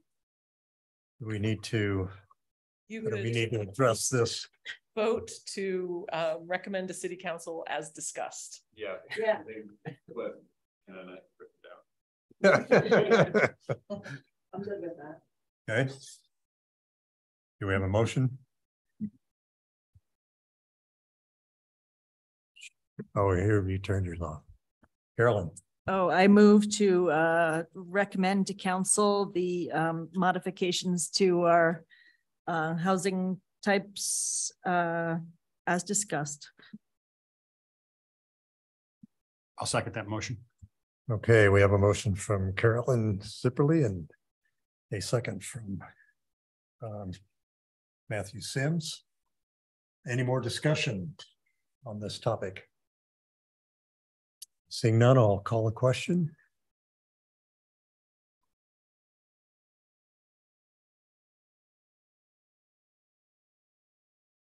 Motion passed unanimously. Great. Thank you so much for doing that work. Thank you. You're doing all the work. Let's see, commissioner comments. I'll start with John. Yeah. April? None for me. None for me. Okay. Carolyn. I'll invite y'all to come to the ribbon cutting at the Cardiff Coke Ovens tomorrow morning at 11 o'clock on Airport Road. That's my pet project with the Historical Society. So it's an open invitation. I hope to see lots of folks from the city and the county there as well. Gregory. Thank you. Is our last meeting available on YouTube or someplace? It should be, yes. Okay. John missed out. He was the only one that we had a nice discussion about from Richard about the legal aspects of things. And I don't know if you've watched that, but I would encourage you to. It's it's really good guidance for what we can do and what we shouldn't be doing and all of that. So just that comment, and that's all I have. And Carl and I will reach out to individually meet with Commissioner Houghton the way we have with everybody else has had a meeting with us, correct? I believe so, yeah. It was very useful. Yeah. So we will have to get that set up. And yes, George, we think the same, because now that I recall, I sent an email to John with the link to that meeting recommending that he. Okay. So Well, we're on the same page. fantastic. Director's comments. Yes, I think you guys all saw in an email that we do have very important applications coming up for our June meeting. So do put that on your calendar and let me know if you are not going to be here. Oh, Carolyn. Okay. So one of those is going most likely, obviously this can always change, right? And I try and let you know what's coming and what's not. Our strategic housing plan update is from our consultants, will likely be coming in our June meeting. So you'll get to take a look at some new information on housing needs that they have done and also recommendations for further code changes. So look forward to more hefty conversations from me and the team on other housing policy updates that we can make in our code. And we also have a residential project for Habitat for Humanity that will also be on the June agenda. Okay, great. Well, let's say this meeting is adjourned.